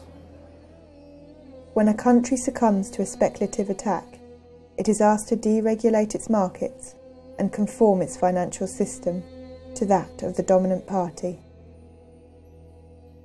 The big problem that's faced by most developing countries who got into a debt crisis was that they were told by the powers that be in the world, the International Monetary Fund, which is in many ways governs the global financial system, that the way to get out of debt actually is first of all to restructure your economy, especially to increase your exports so you're earning more dollars, and then you can pay off your debt, which is normally in dollars or some other foreign currency.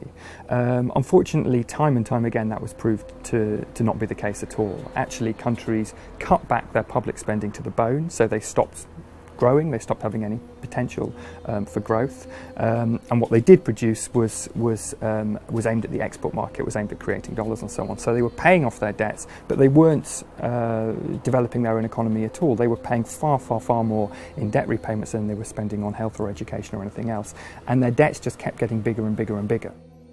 The country becomes a vassal state, allowing large corporations to exploit its natural resources and workforce.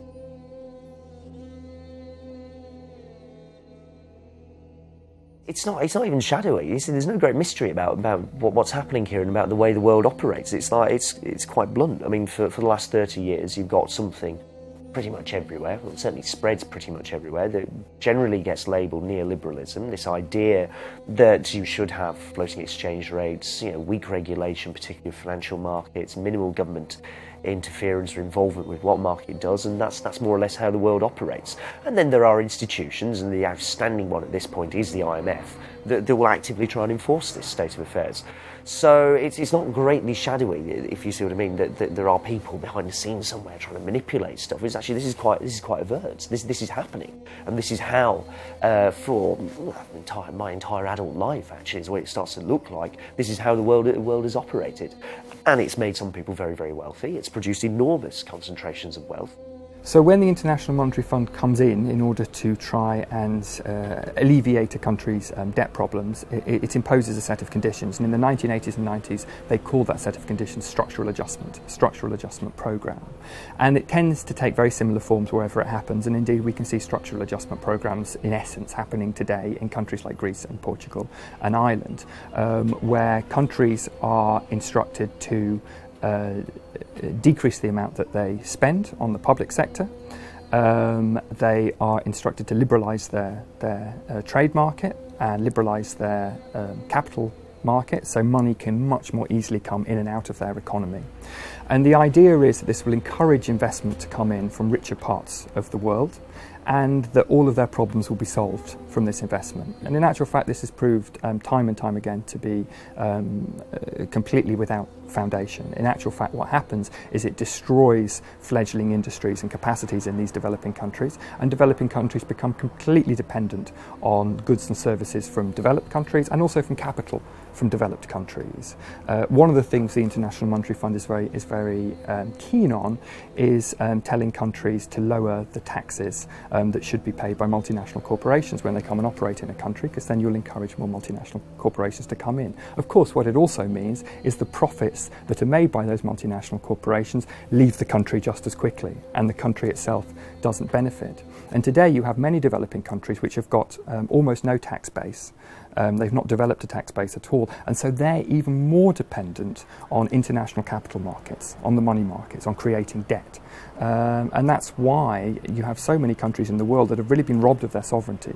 It's very difficult to see how democratic societies can evolve or function when actually a government is more dependent on the diktats of the International Monetary Fund and the money markets than it is on their own people.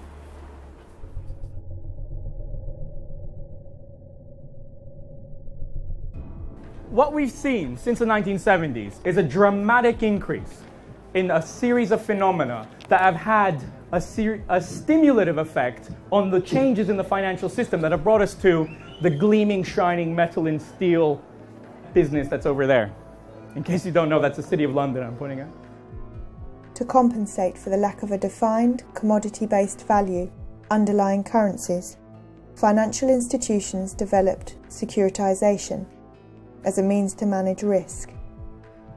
You develop securitization as a means to try and stabilise the whole system. This is a set of financial processes and financial innovations that really accelerate from the 70s, 80s onwards. You had a chaotic system that needed to manage risk, and you had to innovate. You needed derivatives, options, futures. You have new markets in volatility management tools. Who knows what the term hedging is? Spreading your risk, managing your risk, insuring against your risk, precisely. Up until very recently, up until the 1960s, the Securities and Exchange Commission would be quite clear that derivatives that weren't based on real products, like agricultural products, so pork belly futures or whatever, would in fact be essentially kind of gambling, and therefore you weren't allowed to trade them. That changes in the 60s, and everybody can trade, currency futures, things that are not based on real products, being traded at some point in the future, but are based on movements of currency prices. Once you have the system of fixed exchange rates breaks down, obviously this thing accelerates enormously. So as you get the rollback of government regulation here, you get the market taking over with its own products here. And the theory is that the market's better at regulating itself, it's more stable than if you have the government interfering all the time. The efficient markets hypothesis, the idea that you set up a financial market, they're fast, everybody in them is well informed, they all keep a very careful eye on what everyone else is doing, it'll therefore be very stable and it'll reflect real changes in the economy. It's not going to be driven by panics and manias and speculative bubbles. None of this is really going to happen. If there is movement up and down, it's because something real is happening and traders and investors in the financial market are responding to it. So that's the efficient markets hypothesis. The practice, and I think what you see in 2008 is the kind of end of that process. The appearance of a crisis so major, the belief that it will simply be self-stabilising and self-regulating really can't carry on. I mean, the practice carries on anyway, but you can't really argue in the same way that you used to, that it's good or it's necessary or this is okay for the world. In the last decade, we had a new innovation, something called the credit default swap, a way of buying insurance against the company you've invested in going bust. And in 2002, they were worth in total less than $1 trillion. In 2007, they were worth $60 trillion. That's 5 years. Everybody's suddenly sitting there and thinking, oh, these CDOs we've made don't in fact provide the kind of stability that we thought. The maths that's inside of them is complete nonsense, it turns out. There's far more risk attached to trying to securitise risk and securitise debt in the way that we have done this than we thought, and we think these things are now worthless. The attempt to get more and more complex ways of regulating and shaping a financial market and trying to make a quick buck out of it as well actually helped produce the opposite effect to what its kind of apologists said, which is that it led to a spectacular crash. What we saw as a result of this very different situation was one phenomenon above all, one sector above all grew, and that was the financial sector. While the financial sector benefits enormously from the current monetary system, the system is neither stable nor fair. The assumption in what the Bank of England does right now is that the cash that we hold is backed up by government debt. The government can back up its promises by the fact that it can tax the public. So what they're implying is that cash is backed up by government debt when government debt is backed up by the ability of government to get cash from the public. Time and time again over the last 30 years we've seen private debts being transformed into public debts, and ultimately the price of that debt is paid by the public in the debtor country. This is why spending cuts are necessary. The system is designed to make certain people very rich at the expense of a nation's citizens and taxpayers. The system lowers the standard of living of the majority and distributes this wealth among the privileged. So what we're left with is a financial system since the early 70s that has no fixed exchange rates, that suddenly has increasingly open financial borders, that has central banks having to manage without having any control because there's nothing here where the gold used to be. Chaotically, they have to ease quantitatively. They have to lend as a lender of last resort. Throughout history, monetary systems were designed to give the dominant international power an advantage, and this power is fiercely defended and expanded on.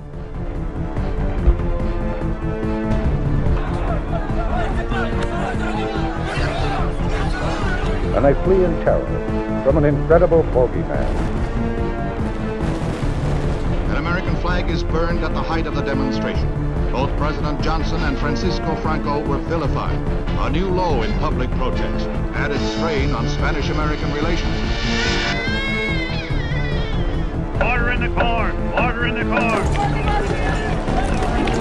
I want Americans and all the world to know. Come on, fire! I want Americans and all the world to know. America has no regard for conventions of war or rules of morality.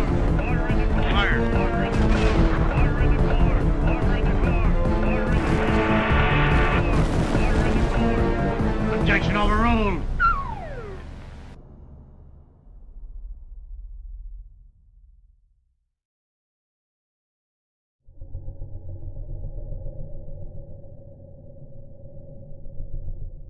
What I would like to see is a new kind of currency that is backed by something that is scarce and that we really need and we really value, something like energy or renewable energy, for example. So a sort of kilowatt-hour backed currency would be very interesting to me. We need to start valuing the things that are most scarce and that we need to survive as a human race in the long run, and backing an international currency with something like that will generate enormous investment in, for example, renewable energy, if that's the primary international unit of account that's being used.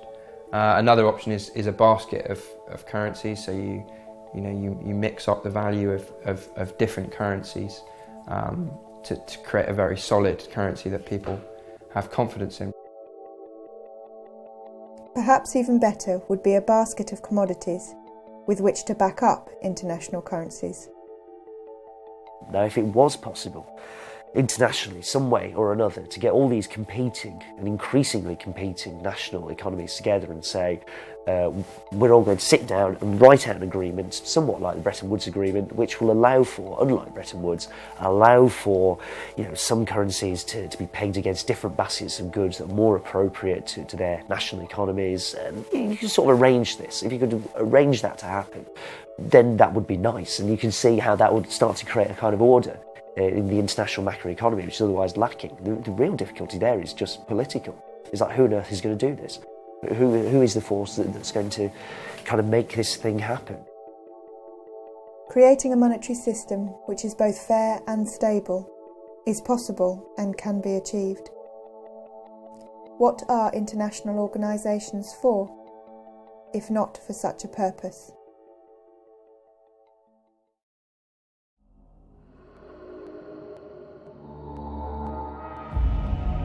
banks are the most heavily subsidised businesses in the world, specially protected by governments. While the money runs out for the rest of us, the largest private banks still thrive. This is because they get the biggest subsidy of them all. The license to print money. Hard to believe? Martin Wolf, the chief economics editor at the Financial Times, said it recently. The essence of the contemporary monetary system is the creation of money out of nothing by private banks, often foolish lending. You heard that right. Private banks create money out of nothing. Then they loan it to us and ask for interest on top.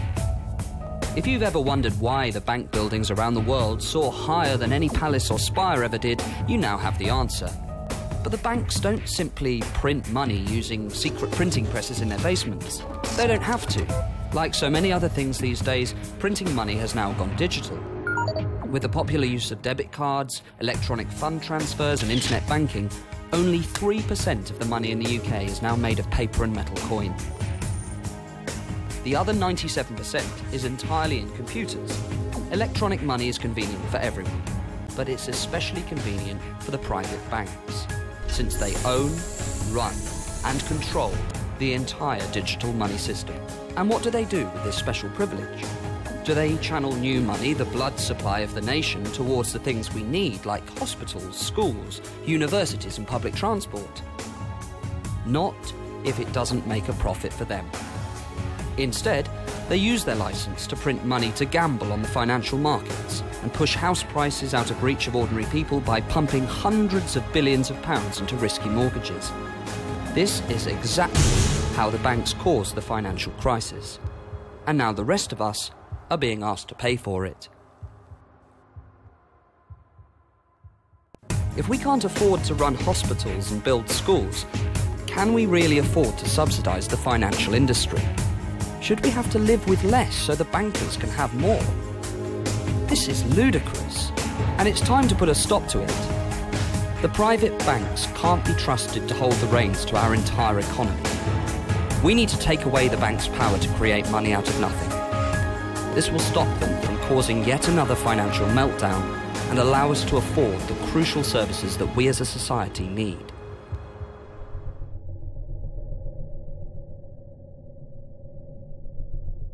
What does a progressive financial system look like? And I want to hear what some of you think. Who thinks, for example, that we should ban banks from creating money? Control over how money is created and what it's used for is a democratic issue. You currently have the banking sector, profit-seeking banking sector, not accountable to anybody other than themselves, who are creating up to £200 billion a year of new spending power and deciding where in the economy that goes.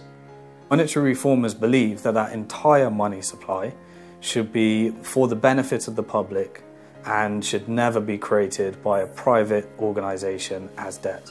Democratising the money supply, what that means is putting the power to issue and allocate money back into the hands of the people, taking it away from private organisations, institutions that don't actually represent the people, that are not democratically accountable to the people. The banks aren't democratically accountable. They're accountable to their shareholders and their shareholders only. Now they're underwritten by us, by the taxpayer, but they're not accountable to us. That doesn't make any sense at all. So if you democratise the monetary system, you are subjecting it to the same kinds of discipline as the education system, as the health service, and other key publicly needed services. There's no reason that money should be viewed as any different. It is a fundamentally important service that everybody needs. I can't survive without enough money. Nobody can. So it cannot be controlled purely by this small elite of big banks as it is in the UK. We do need a different system. We believe that the activity of supplying a nation with money should be completely separate from the activity of banking. What we need to do now is update that law from 1844 to make the digital money real money. Real, it could be electronic money, but it needs to be classified as money. We just want banks to be like every other private organisation, a private company in the economy, to be subject to market discipline. The problem is that now we're in this hybrid model where we have no control of how they spend the money, which creates our money, but also we're reliant on them to create our money. We're all constantly in debt. We'll be in debt pretty much for the rest of our lives, and the younger generations have it even worse than the older generations. I've just been reading a report from the United Nations Environment Programme, and they say we need $2 trillion a year. 2 trillion, can you imagine what 2 trillion is? It's a lot of money. A year to finance the greening of the economy, to move away from poisonous carbon, which is poisoning the atmosphere, to alternatives to carbon. When the banks collapsed in 2007-09, we found, according to the Bank of England, not me, the Bank of England tells me that we raised $14 trillion in a year to bail out the banks. So against that $2 trillion a year to bail out the ecosystem, is no big deal. This kind of model doesn't make any sense, either from an orthodox free market perspective, because these banks are monopolists, so effectively they monopolise credit creation, so they don't obey the rules of any kind of free market discipline, yet at the same time they're not producing socially or environmentally beneficial outcomes along any real kind of scale. All that money does is enable us to do what we can do. And once we get our heads around that, we can make money work for what we need. The power to create money is so powerful. You've got to be very concerned about who has that power. If it's somebody who's going to benefit from creating the money, then they're going to have the incentive to create more than the economy actually needs. The same would probably happen if you give that power to politicians. You can't trust a politician to be trying to please voters and to have power over creating money at the same time. It's a real conflict of interest. The only thing you really can do is to give it to somebody who has no conflict of interest, an independent, transparent, accountable body. Money could be allocated according to the needs and desires of the population. Systems could be put in place to allow for direct democratic allocation of funds, either wholly or partially. A framework and rules could be established to incorporate up-to-date economic theory into how much money should be created and for what types of purposes. The government would no longer be able to get access to large sums of money to pursue armed conflict if this was not sanctioned by the populace. We would be able to see exactly what they're doing with the power to create money. We'd be able to see how much they're creating and where that money is going. And that's pretty much the only way we can get control over the power to create money and stop it being abused. The Money Reform Party was established in 2005, just after the 2005 general election. The idea of the Money Reform Party was that we would have this basic core issue that people would agree with.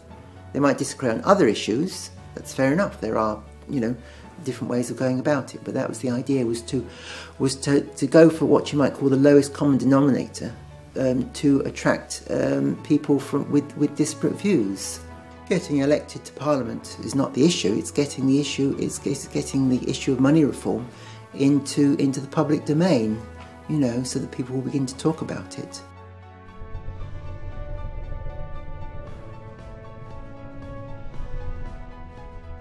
Banks should not be able to gamble with your money without your permission. So what they would need to do is offer two types of account. One is a safe, we call it a transactions account. You put your money in there, the bank doesn't lend it, they don't put it at any risk whatsoever. The other is an investment account where you put your money in for a certain period of time and then the bank takes that away and they invest it. What happens when you use these two types of account is that in the event that a bank fails, the money in the safe accounts is still there, it's not at risk.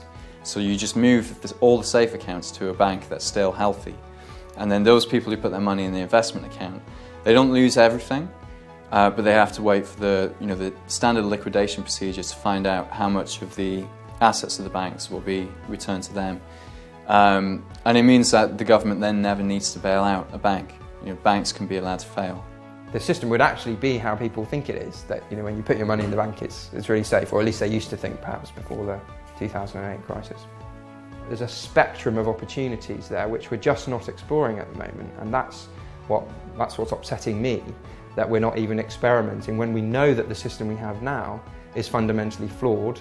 We've just had the biggest crisis since the Second World War, since the 1930s really. We know we have a system where the creators of money are underwritten by us anyway.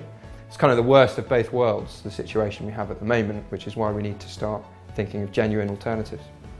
So when we're talking about what life is going to be like in the post-reform system, it doesn't mean that you can't borrow, it doesn't mean that you have to save up for 50 years before you can buy a house. It does mean that you might not be able to buy a house that's 10 or 12 times your income. But on the flip side, it means that the house that you want to buy probably shouldn't cost you 10 or 12 times your income. Houses should be affordable, as should everything else. You'll still be able to get a mortgage, you'll still be able to get finance for a car, businesses will still get investment. It just means that debt won't be such, it won't be so high, it won't be such a huge feature of people's lives.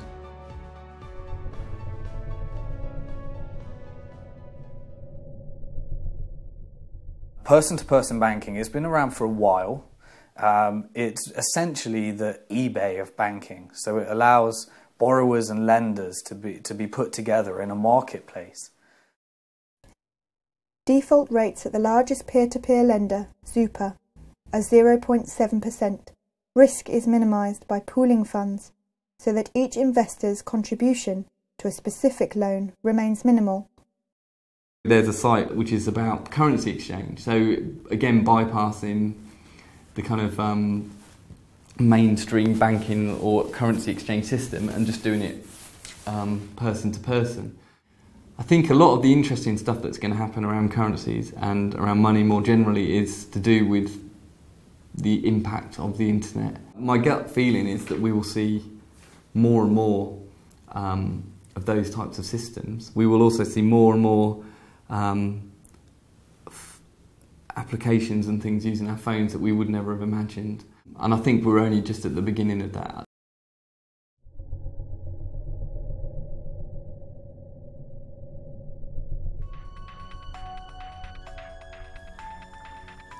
The issue of monetary reform has historically been a very sensitive issue because of the incredible power, wealth and privileges it bestows.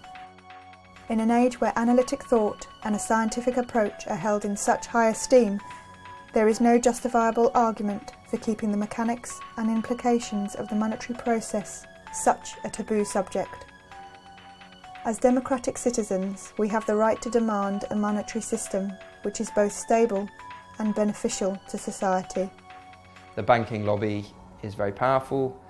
I suspect that they won't be in favour of these kinds of models, although ultimately one could argue that it's a much more stable footing for banks.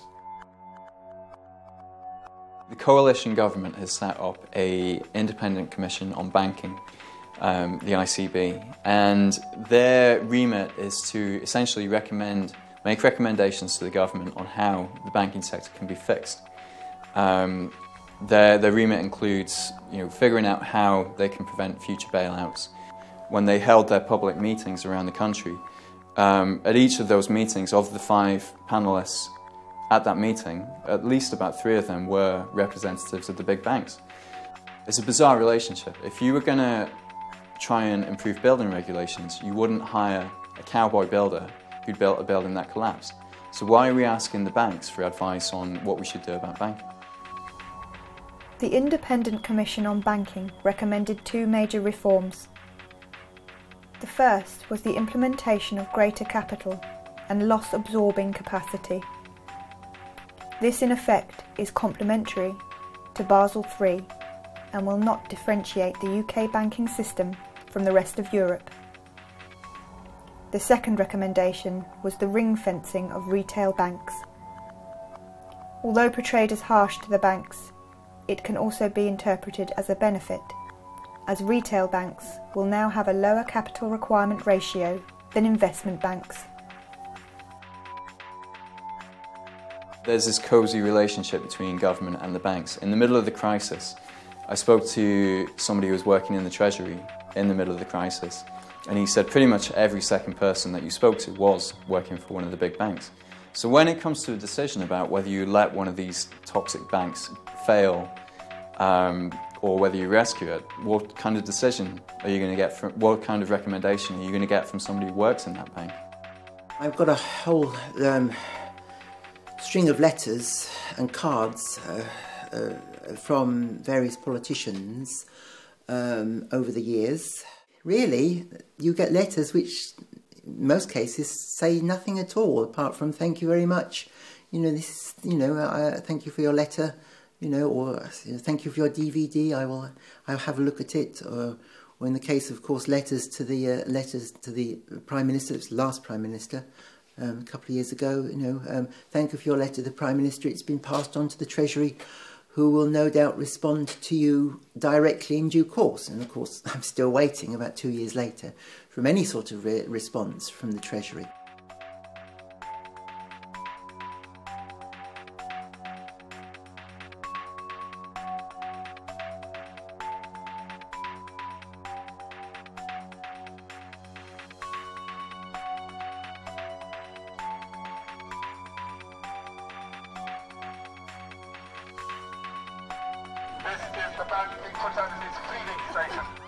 Banks' balance sheets are now 4 times GDP at £6 trillion. They are holding the public hostage. Their wealth has become so great through gaming the financial system that we are at a tipping point whereby a single bank could now take down the entire economy.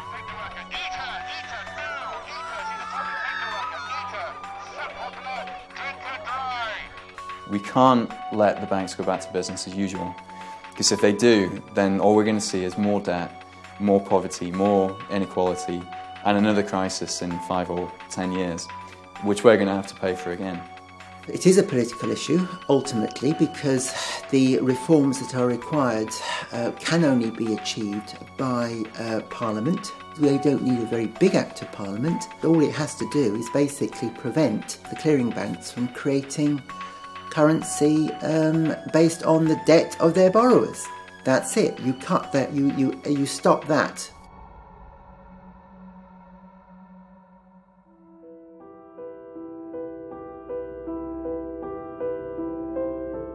This is George. George worked in a big bank in the City of London. But one day, without warning, George's bank went bust. Luckily, the government rescued the bank and George kept his job. But the greedy government wanted something in return for their help. They demanded a higher tax on George's salary and bonus. For someone with a high-cost lifestyle like George, a shock like this can be devastating. Now George struggles to afford the rent on his riverside apartment in central London. The tyres on his Aston Martin are wearing thin and are barely road legal. Unless George's situation improves, or unless someone like you helps him, then George may even be forced to walk past the next Savile Row tailors and buy his suit from Topshop or Next. Even if George had anything to celebrate, he can no longer afford the champagne to celebrate with. George is not alone. Countless others are suffering like him, and no one knows how long it'll be until the good times return. But with your help, George can turn his life around. A simple monthly donation from you can bring a bit of sunshine back to George's life. Just £395 will help him celebrate minor achievements with a magnum of Cristal champagne. As little as £900 will help George buy a new set of tyres for his Aston Martin. £2,000 can help George recover his self-esteem with a suit from a prestigious Savile Row tailor. But even a small amount will help. Just £200 will buy a meal for George and his girlfriend Experience. Just £200 extra will buy the drinks. By adopting a banker, You won't just be supporting someone like George in a time of need. You'll also be supporting the trendy wine bars of the City of London, the luxury car makers of Italy, and the tailors of Savile Row. You'll be doing your patriotic duty to support Britain's greatest industry in its time of need. And when the good times return and George gets his bonus back, the taxes he pays will help fund the public services that the rest of you scroungers depend on. So please, until the good times return for George and those like him, will you give today?